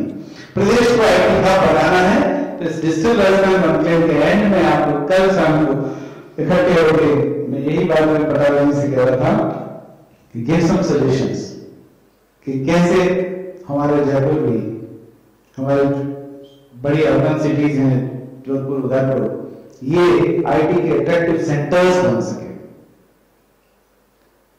बेंगलोर, गुना, हैदराबाद, ये भी किसी समय इसी तरह से आईटी की पर्सनैलिटी कुछ वहां चीजें रही होगी जिसकी वजह से वहां एक साथ आए।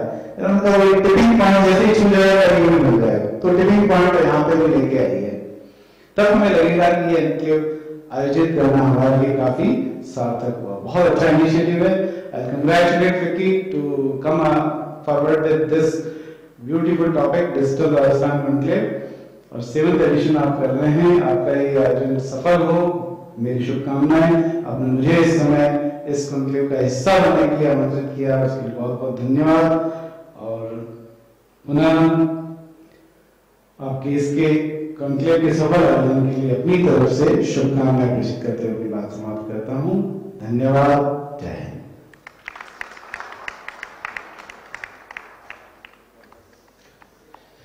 Thank you, sir, and thank you for sharing the lucrative policies for investors in the IT space.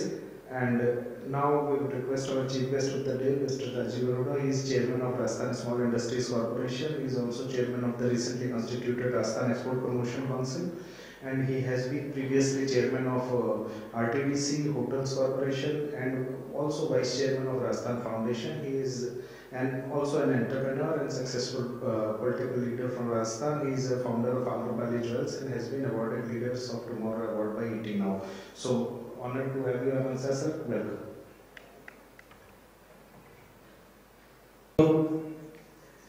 सबसे पहले तो नए साल की शुभकामनाएं आप सबको, हैप्पी न्यू ईयर।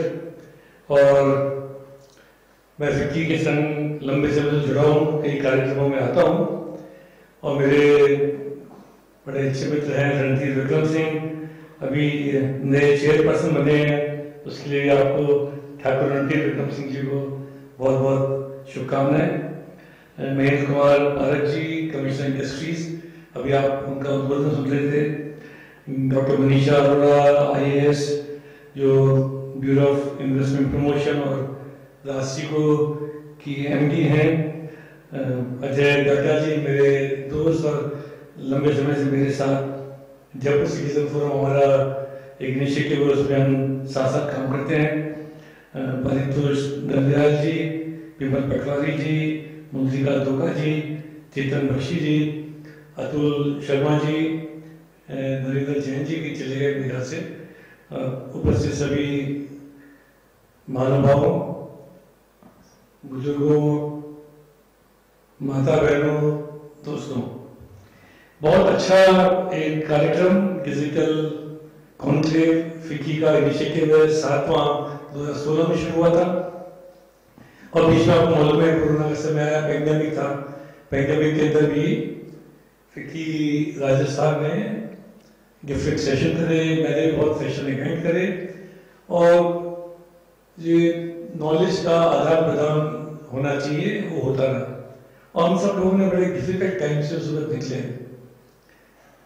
लेकिन आप कल्पना करें कि अगर ये डिजिटल रिवोल्यूशन पूरी दुनिया में नहीं हुआ होता तो ये 2-3 साल कैसे निकले होते, क्योंकि डिजिटल रिवोल्यूशन था तब भी हम पूरी दुनिया में टेक्नोलॉजी में क्या हो रहा है, ये वुहान वायरस के बारे में WHO क्या सोचता है, क्या प्रिकॉशंस लेने चाहिए, MSME को क्या तकलीफ है, टूरिज्म कैसे अफेक्ट हुआ है, इकोनॉमी कैसे नीचे जा रही है, उसको कैसे ऊपर करा जाए।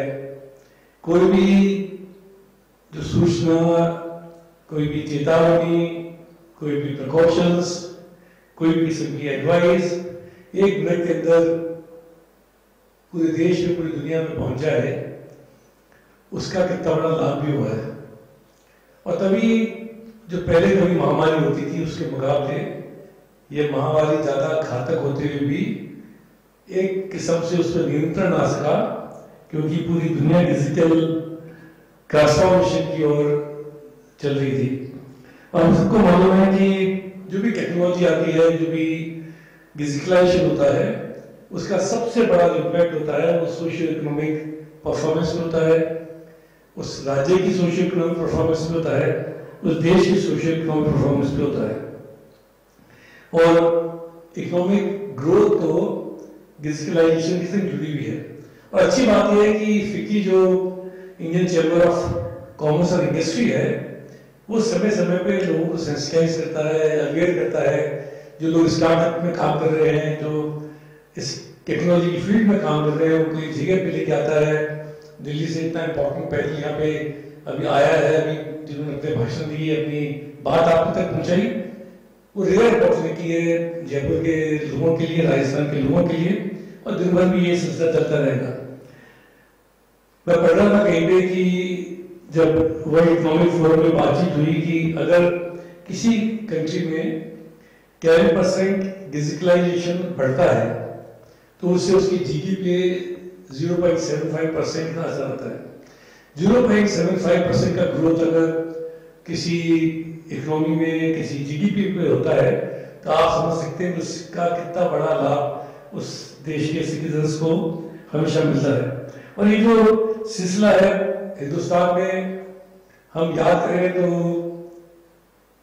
देश के प्रधानमंत्री थे, पूर्व प्रधानमंत्री राजीव गांधी, वो बोलते थे कि 21वीं शताब्दी के भारत की कल्पना करते थे। तब किसी ने सोचा नहीं था कि वो 21वीं शताब्दी के किस भारत की कल्पना करते हैं।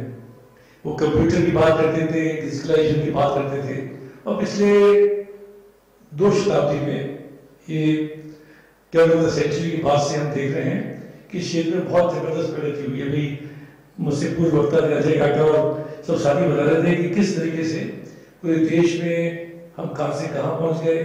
मई भारत ने उदाहरण दिया, कम्युनिकेशन का क्या उदाहरण होता था। आज हमारे हाथ में, मैं भी बैठे हुए देख रहा था, पारक साहब यहीं से फाइलें क्लियर कर रहे थे मोबाइल के ऊपर से। ये राजकाज का पोर्टल आ गया राजस्थान के अंदर। अब हमारे पास फिजिकल फाइल्स कम से कम आती है अधिकारियों के पास, रोज अपलोड होती है उसके ऊपर आप क्लियर कर दो, इमीडिएटली हाथ के आप भेज दो। ये कोई क्राइटेरिया नहीं कि आप ऑफिस पहुंची नहीं, फाइल देखी नहीं और फाइल पढ़ के आप साइन करना है, वहीं से कर सकते हो। कितना बड़ा टेक्नोलॉजिकल चेंज है। और डिजिटल इंडिया की शुरुआत 2015 से जब से हुई है, उसकी इमीडिएट बाद फिक्की ने 2016 के अंदर इनिशिएटिव लिया कि हम डिजिटल राजस्थान जैसा प्रोग्राम करेंगे। मैं आपको बताना चाहता हूँ कि राजस्थान के जो मुख्यमंत्री हैं अशोक गहलोत जी, उनकी सोच बड़ी हमेशा दूरगामी रही है। उन्होंने हमेशा से स्टार्टअप्स के ऊपर, और सबसे महत्वपूर्ण बात हमेशा कहते थे कि नॉलेज इज पावर। और इस वजह से जैसे अभी कहा गया है कि पुणे में, हैदराबाद के अंदर, बेंगलोर के अंदर क्यों इस तरीके की क्रांति हुई कि वहाँ पे ज़्यादातर IT कंपनी चली गई, क्योंकि यहाँ पे मैन और रिसोर्सेज जो थे वो मिलते नहीं थे। और आज पिछले तीसरे कार्यकाल के बाद में अशोक गहलोत जी के इस प्रदेश में 85 विश्वविद्यालय राजस्थान के अंदर है, 85 यूनिवर्सिटीज। तो कितना टैलेंट निकल जाता है इंजीनियरिंग ग्रेजुएट्स का, IT प्रोफेशनल्स का।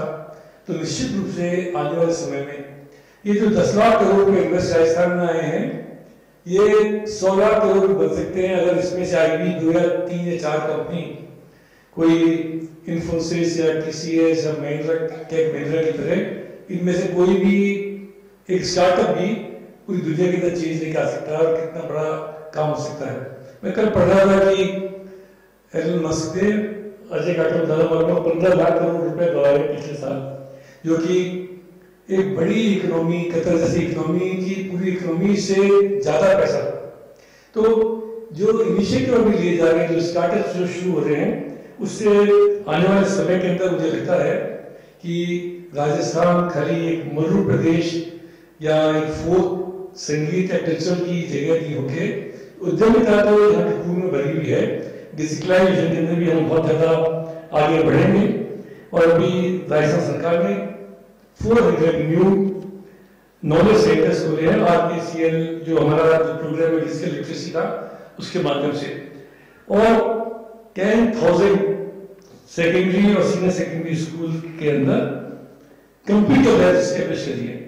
इतना बेहतरीन प्रोग्राम मेरे ख्याल से किसी एक विकासशील राज्य के अंदर, जो कुछ समय पहले तक राजस्थान को बहुत ज्यादा औद्योगिक रूप से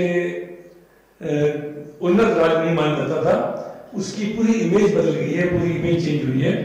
और अभी कुछ दिनों पहले आपने शायद पढ़ा होगा, जोधपुर के अंदर Rajiv Gandhi fintech digital institute अपने तरीके का एक पहला प्रयास मुख्यमंत्री जी ने कराया। 672 करोड़ रुपए खर्च करके एक यूनिवर्सिटी जोधपुर के अंदर शुरू करी गई है, जो कि इस तरीके की इनिशिएटिव्स को आगे बढ़ाएगी। और अभी जैसे बात हो रही थी कि मुख्यमंत्री डिजिटल सेवा योजना के माध्यम से, और अभी एक नई बड़ी इसकी मुख्यमंत्री ने घोषणा करी थी, कुछ दिनों में आपको मालूम पड़ेगा कि वुमेन एम्पावरमेंट के लिए 1,35,00,000 जो चिरंजीवी फैमिलीज हैं, उनकी जो महिलाएं हैं, उनको स्मार्टफोन राज्य सरकार द्वारा दिया जाएगा, जिससे उनको free internet, free calling, messaging service 3 साल के लिए, 3 साल के मेंटली 3 साल के लिए बेकार फ्री सर्विस है उसके अंदर।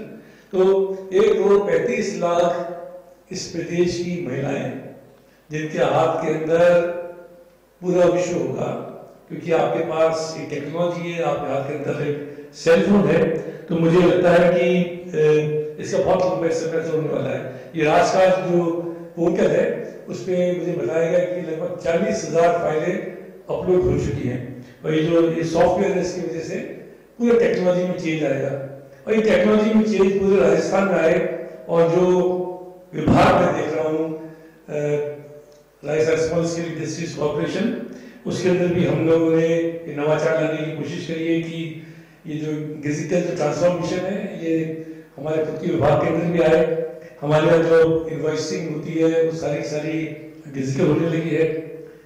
जो ICT चलाते हैं हम लोग, इंडियन कंटेनर डिपोज जयपुर में, जोधपुर के अंदर, वो सारे के सारे डिजिटल कर दिए हम लोगों ने, जिससे एक्सपोर्टर्स को, इम्पोर्टर्स को, CHS को, बिल्स को मालूम करने के अंदर, आपका जो शिपमेंट है, आपका जो आपने कंटेनर लगाया था वो कहाँ पहुंचा, उसकी पूरी डिटेल्स बन सके। और कोशिश कर रहे हैं कि हमारे ऑफिस में जितने भी जो कर्मचारी हैं, जो अधिकारी हैं, वो फाइलिंग करें, राजकाज सॉफ्टवेयर है उसको साथ में लेते हुए। तो मुझे पूरा विश्वास है कि समय भी कम हो रहा है कि जो आने वाला आपके सेशन होंगे वो आपके लिए बहुत ही उपयोगी होने वाले हैं। और मैं फिकी राजस्थान को, उनकी पूरी टीम को इस तरीके के इनिशिएटिव्स के लिए, इन प्रयासों के लिए बधाई देता हूँ, क्योंकि खाली राज्य सरकार के नीति बनाने से, राज्य सरकार के परिवर्तन लाने से ही ये देश या प्रदेश आगे नहीं बढ़ सकता है। उसके अंदर यहाँ के कॉमर्स और इंडस्ट्री के जो हमारे प्लेयर्स हैं, उनकी भागीदारी जरूरी है। और अगर आप आगे बढ़ रहे हो और राज्य सरकार पीछे रह जाए तो भी ठीक नहीं है।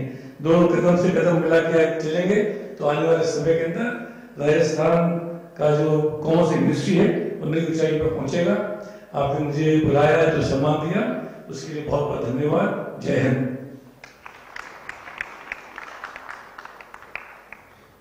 Thank you, sir. Thank you for your address and motivation. And before I invite Mudrika ji for vote of thanks, we would like to present mementos. So I would request our chairman Randeep Vikram Singh ji to present memento to Rajiv Gupta ji, our chief guest.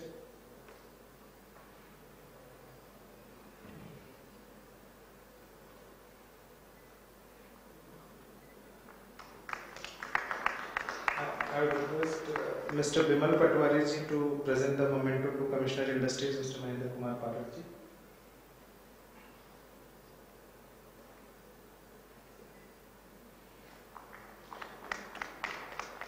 I would request Mr. Ajay Data to present memento to Dr. Manisha Arora ji, Commissioner VIP.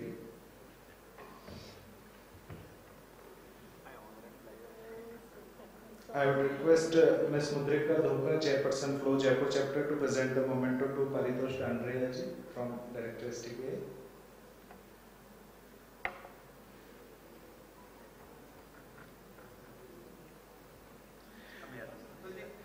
Yeah.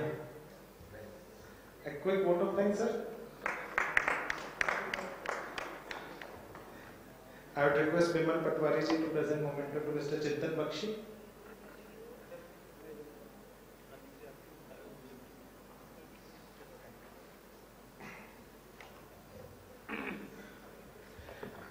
I would request Dr. Ajay Data to present memento to our chairman, Mr. Randeep Vikram Singh ji.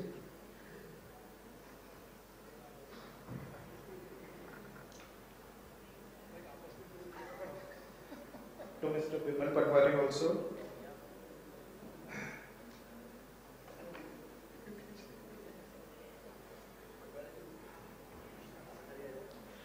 To Mudrika also.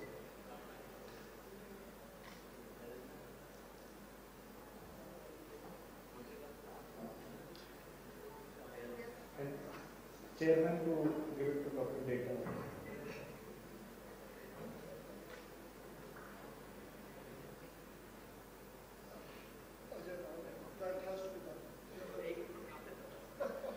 Now I would request Mudrika ji for a quick vote of thanks. She is chairperson of our Jaipur chapter of FICCI Ladies Organization.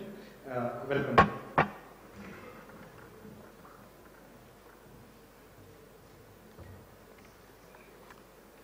Atulji has made it very clear so very quickly. We all have heard that money makes the world go around. But the irony is that Bitcoin and UPI has made money also digital. So it would be incorrect to say technology makes the new age world go around. Good morning everyone, I am Mudrika Dhoka, Chairperson Jaipur for FICCI Flow. I am honoured to extend my sincere thanks and gratitude to the distinguished speakers. To begin with, Mr. Rajiv Arora ji, Mr. Mahendra Kumar Parekh ji, Dr. Manisha Arora, Mr. Paritosh Dandrea, Dr. Ajay Data, Mr. Chintan Bakshi, Mr. Bimal Patwari, Mr. Randeep Vikram Singh and Mr. Atul Sharma. Thank you so much for being part of this wonderful conclave. Rapid technological development that are changing the way we live, the way we work and the way we entertain ourselves. It's a force to reckon with and cannot be ignored. If we want our businesses to thrive, going forward, we will witness an accelerated adoption of technology in governance, businesses and society.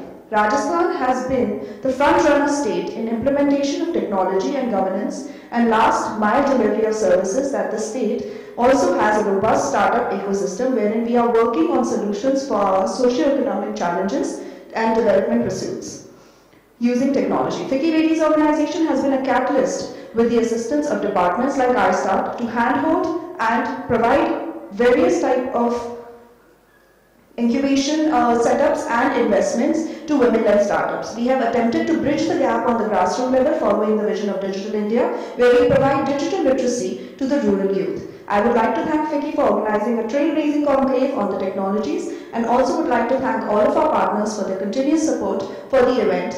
We would like to specially mention the support of Software Technology Park of India, Extensible IT Solutions, Pinnacle Infotech, CIIE.co, and I would request all of you to kindly join us for a cup of tea and assemble back for the next session. Thank you so much. Thank you. Thank you for your quick and crisp vote of thanks. Now I request all of you to kindly join us for a cup of tea. And we will resume back in 15 minutes for our session.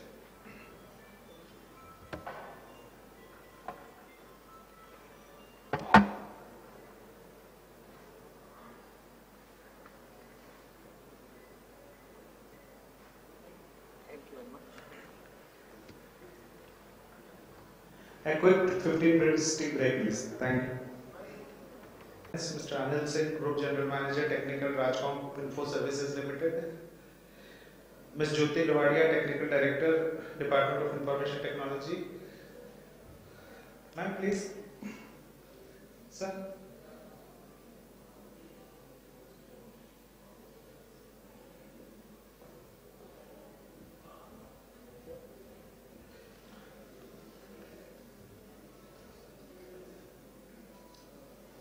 Mudrika ji.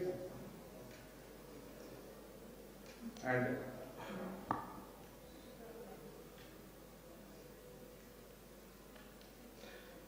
Mudrika ji will join in a while. So we would start with plenary session 1 on emerging technologies and trends, and we have a good mix of speakers from industry as well as government.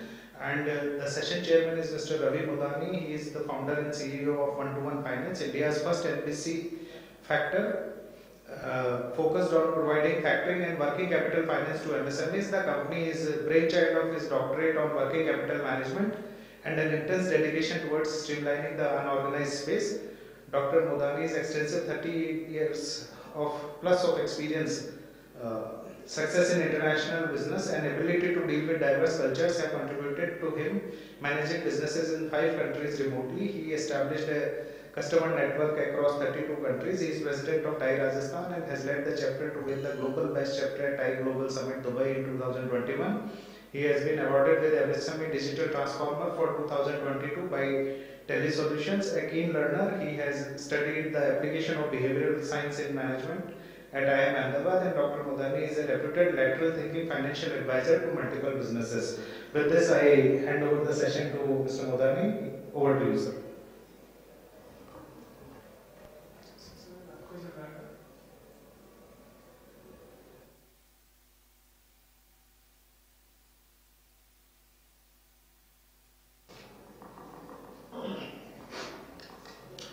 A very good afternoon to all of you.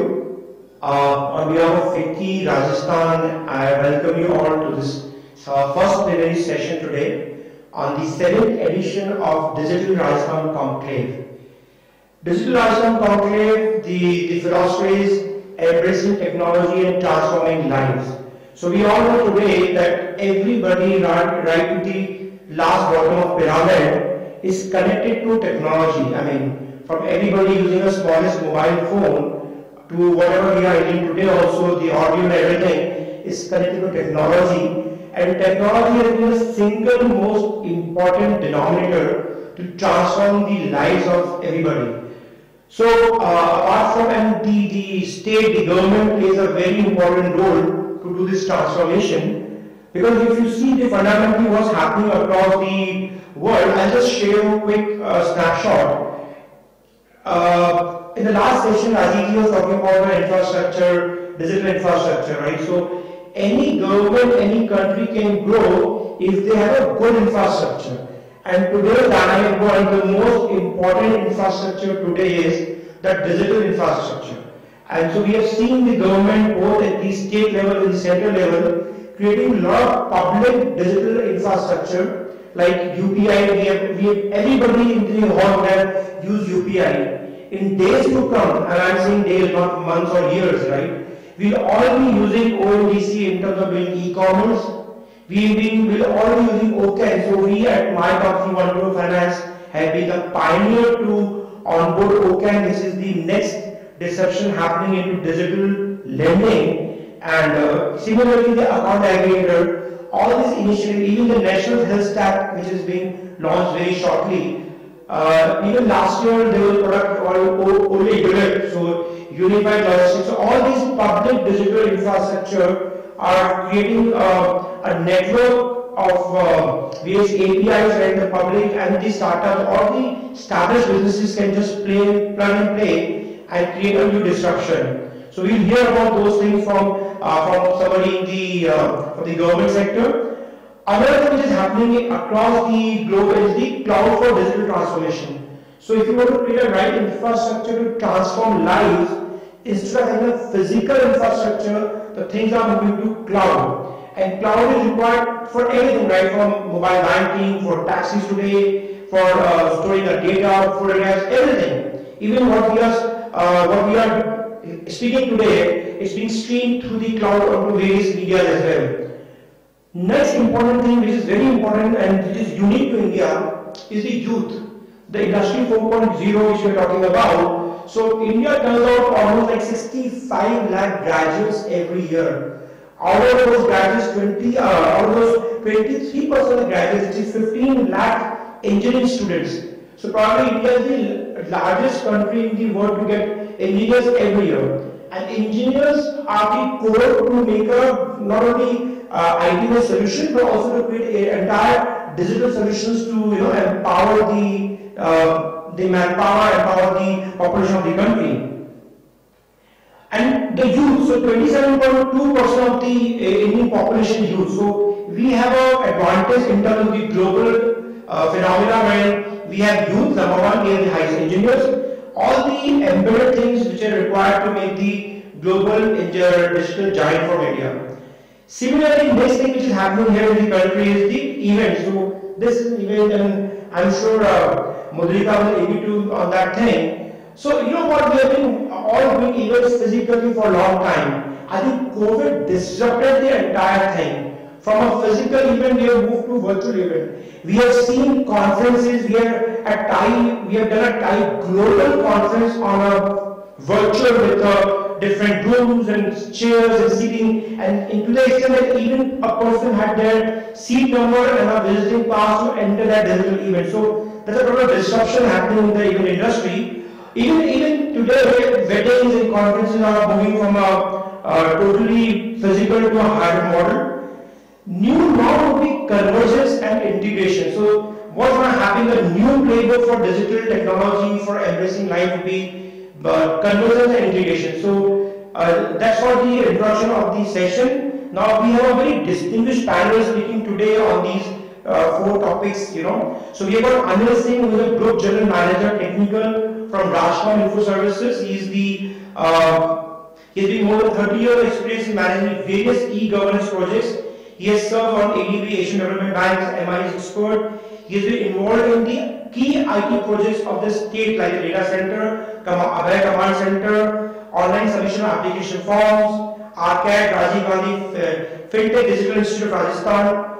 He has been facilitated by the Honorable Chief Minister for the highest merit award in the state. The award was given for the outstanding work in the field of e-governance. He has done schooling from St. Xavier's and got 4 postgraduate degrees in the field of commerce, management, computer sciences. We also have to welcome you to the program. We have also got Shipra Bhalla Chaudhary, the Senior Director from SAP India. Shipra is working as Senior Director Government Affairs SAP India, and she is responsible for driving the thought leadership and strategic engagements for SAP with the government and other related stakeholders. Her domain of responsibilities cover engagements related to policies such as cloud, IoT, cybersecurity, and key programs including Digital India, Industry 4.0, Smart Cities, Startup India, Skill India, etc. She also is responsible for strategic public sector business support. She comes from with her over 22 years of diverse experience into corporate affairs, enterprise sales. Before SAP, she had worked with Intel, where she was handling strategic alliances and corporate affairs. Prior to Intel, she had worked with SIFI, Avaya, Shiroz, and Intel in areas related to communities development and social impact, building strategic relationship with government, new business, large account management, and building partnership ecosystem. Welcome, Shikra. Then we have Ms. Jyoti Luhadia for Technical Director, Department of Information Technology, Government of Rajasthan. Jyoti is working as Technical Director in DOTI, Government of Rajasthan, and ED as Rajiv Gandhi Center of Advanced Technology. She has been instrumental to spread awareness of IT in government, employees since 1990, and implementation of human resources related activities of IT policy of Rajasthan government. She has worked towards implementing statewide IT projects of online admissions, examination, academic ERP, e-learning, etc. She has also been looking after the website, web portal of the government and social media presence of the government. Welcome to the event, Jyoti. And lastly, the Mudrika Dhoka, she is the chairperson of Jaipur chapter of FICCI Ladies Organization, which is again a host party to the event today.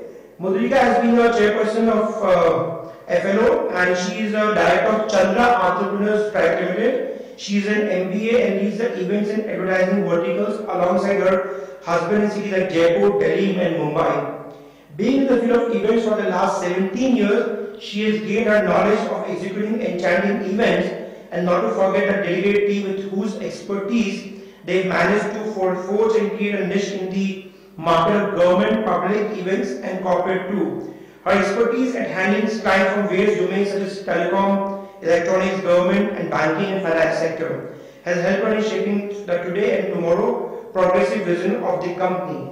We'll hear from her about the technologies enabled for the future of event. Welcome to Madhurikam. And before I call upon Anil to take up the lead to share his vision and share his thought about the digital and embracing technologies and emerging trends in the technologies, and I'll just share the format. So we'll have a speaker coming up doing this presentation, and then at the end we'll have the Q&A session. Thank you so much. Over to you.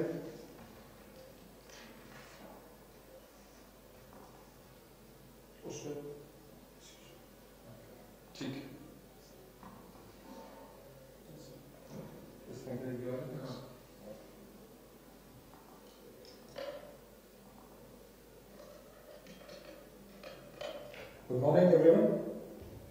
I will be taking you through the digital journey of Rajasthan. This is a snapshot which depicts the journey of digital Rajasthan. It started way back in 1987 when Department of Computers was first created in Rajasthan.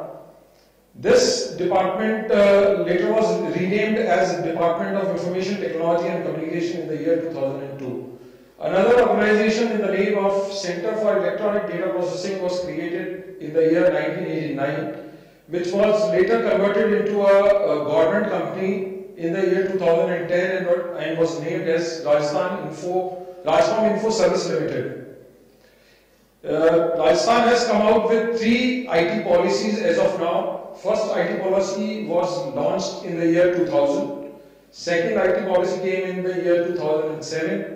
Third came in the year 2015, and fourth IT policy is due and would probably be out any time during this year.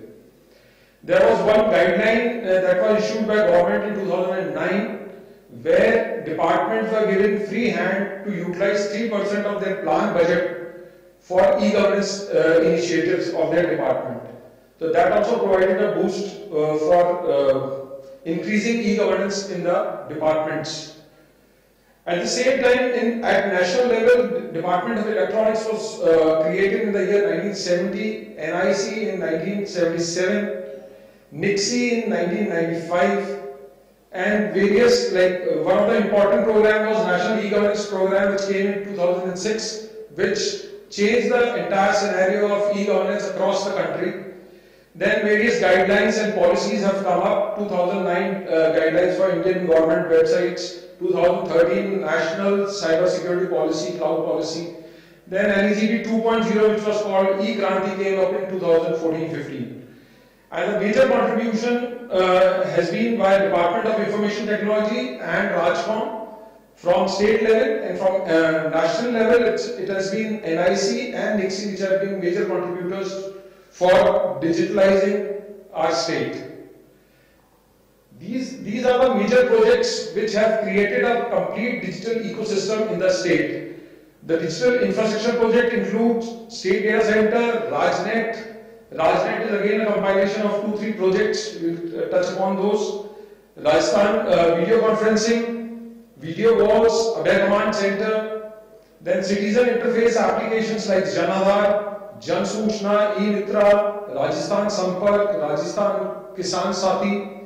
Then common platform which are being used by all applications, Rajasthan E-Sign, E-Sanchar, a messaging application, single sign-on, E-Vault, Rajdhara, GIS application, Rajkaj, office automation applications like Rajkaj, RTI portal, Raj ERP, and then capacity building and startups which include Rajasthan Knowledge Network, Knowledge Corporation Limited, Rajiv Gandhi Center of Advanced Technology, Rajasthan Institute of Advanced Learning, Rajiv Gandhi Institute of FinTech Digital Institute, and Innovation Hubs. These are the major projects which have created a complete ecosystem. We are not touching upon any of the sector-specific applications or department-specific applications out here. This is the common infrastructure which all applications are using, basically. First and foremost is the State Data Center. Again, Rajasthan is the #1 state of having created a 600 rack data center which is Tier 4 certified by Uptime, the only data center which has been certified by Uptime in government space across country. And I think this is the biggest data center which even NIC does not have a 600 rack data center. And we have got almost 4 data center and 1 DR site at Jodhpur, and a complete around 800 rack capacity is with us. And basic requirement of a data center is for storing all data and information related to all government websites, application, and for business continuity and information security. Data center is required basically for business continuity and information security. Rajnet, in fact, this project started off with a small project of SECLAN, which is we called. This was basically for providing a local area network in entire secretariat premises, which constituted around 3,000 plus nodes. Later, this was extended to a metropolitan area network where we established fiber connectivity to all government buildings in Rajasthan. DOIT has its own fiber network across all districts for connecting all government offices. Then under NEGP program, there were one of the core projects which was SWAN, State Wide Area Network, for providing vertical connectivity between state headquarter to district headquarter and district headquarter to block headquarter. And there are 273 POPs and almost 5,000 offices which are being connected through horizontal connection in each district and block headquarters. Now, after coming of Bharat Net, even the block headquarters have been connected to Gram Panchayat. So, there is a complete connectivity, vertical connectivity from state headquarters to district and district to block and block to Gram Panchayat. And also, we have established around 10,000 Wi-Fi spots, hotspots. Every government building has a Wi-Fi hotspot, and all Gram Panchayats are having Wi-Fi hotspots across the state. Then Rajasthan video conferencing is again a major project which we have done. 8 telepresence rooms are present across all divisional headquarters. 600 plus video conferencing rooms have been established, which were extensively used during COVID period by Honorable Chief Minister and all the ministers. These have been established at block headquarters. All district headquarters are having video conferencing facility, and even all block headquarters are having video conferencing facility. Plus, government has also provided e-Mitra Plus machines which also have a video conferencing facility. The 9,891 e-Mitra Plus machines have been installed. And there is a facility to link to this video conferencing through your own desktop, mobile, laptop, any of the devices. This is just a diagram. Then next is the video walls. All government schemes, audio video streaming can be done on these video walls. Around 339 video walls have been installed across 33 districts, both at the district headquarter level and block headquarter level. Then complete EPBX facility through IP phone, IP-based network has been established. 2,000 odd phones in Jaipur, 2,600 odd phones at district level, then at block level and Panchayat Samiti level. Everything is connected through IP phones. Abhay Command Center, again we got a command and control center at all district headquarters to take up city surveillance, dial 100, computer-aided dispatch and integrated traffic management system. So this is again a big project which has been established.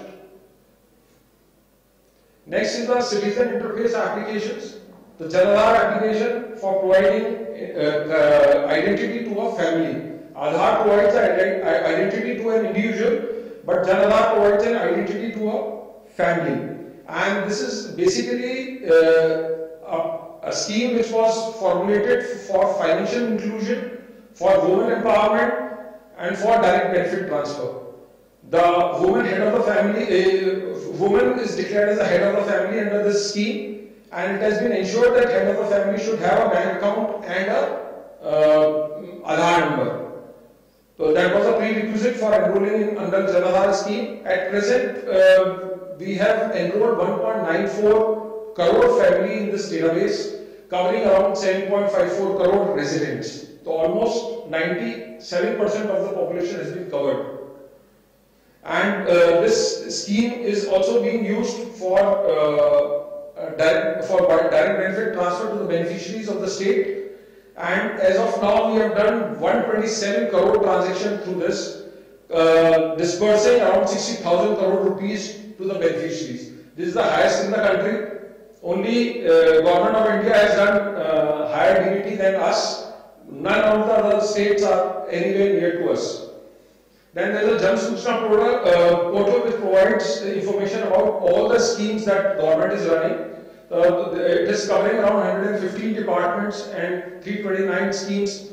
Detail about 329 schemes have been provided on this portal. E-Mitra is again a flagship project of this which we are running. There are more than 80,000 self-sustaining kiosks across state which are providing 600 plus G2C, B2C applications like telephone bill payment, caste certificate, bona fide residence certificate, all those kind of stuff. And we have also provided human-less interface through E-Mitra Plus machines which have been installed in both in rural areas as well as in urban area. And at the same time, E-Mitra @home service has been started in Jaipur and Jodhpur. All these services are available at your home also. You can call upon E-Mitra and avail those services at home. This application is doing almost 60 to 70 lakh transactions a month and collecting revenue of up to 700 to 800 crores in a month. And E-Mitra facility is available across all Gram Panchayat, block and even villages. Only 1600 villages are left which are not being covered under E-Mitra. Then we have got Rajasthan Sampark, it's a grievance portal, grievance registration tracking and redressal portal. Till now we have received around 1.10 crore grievances from residents of the state and 1.08 crores have been disposed of. The disposal rate is almost 98.39%. And the facility is like you can file your grievance through directly making a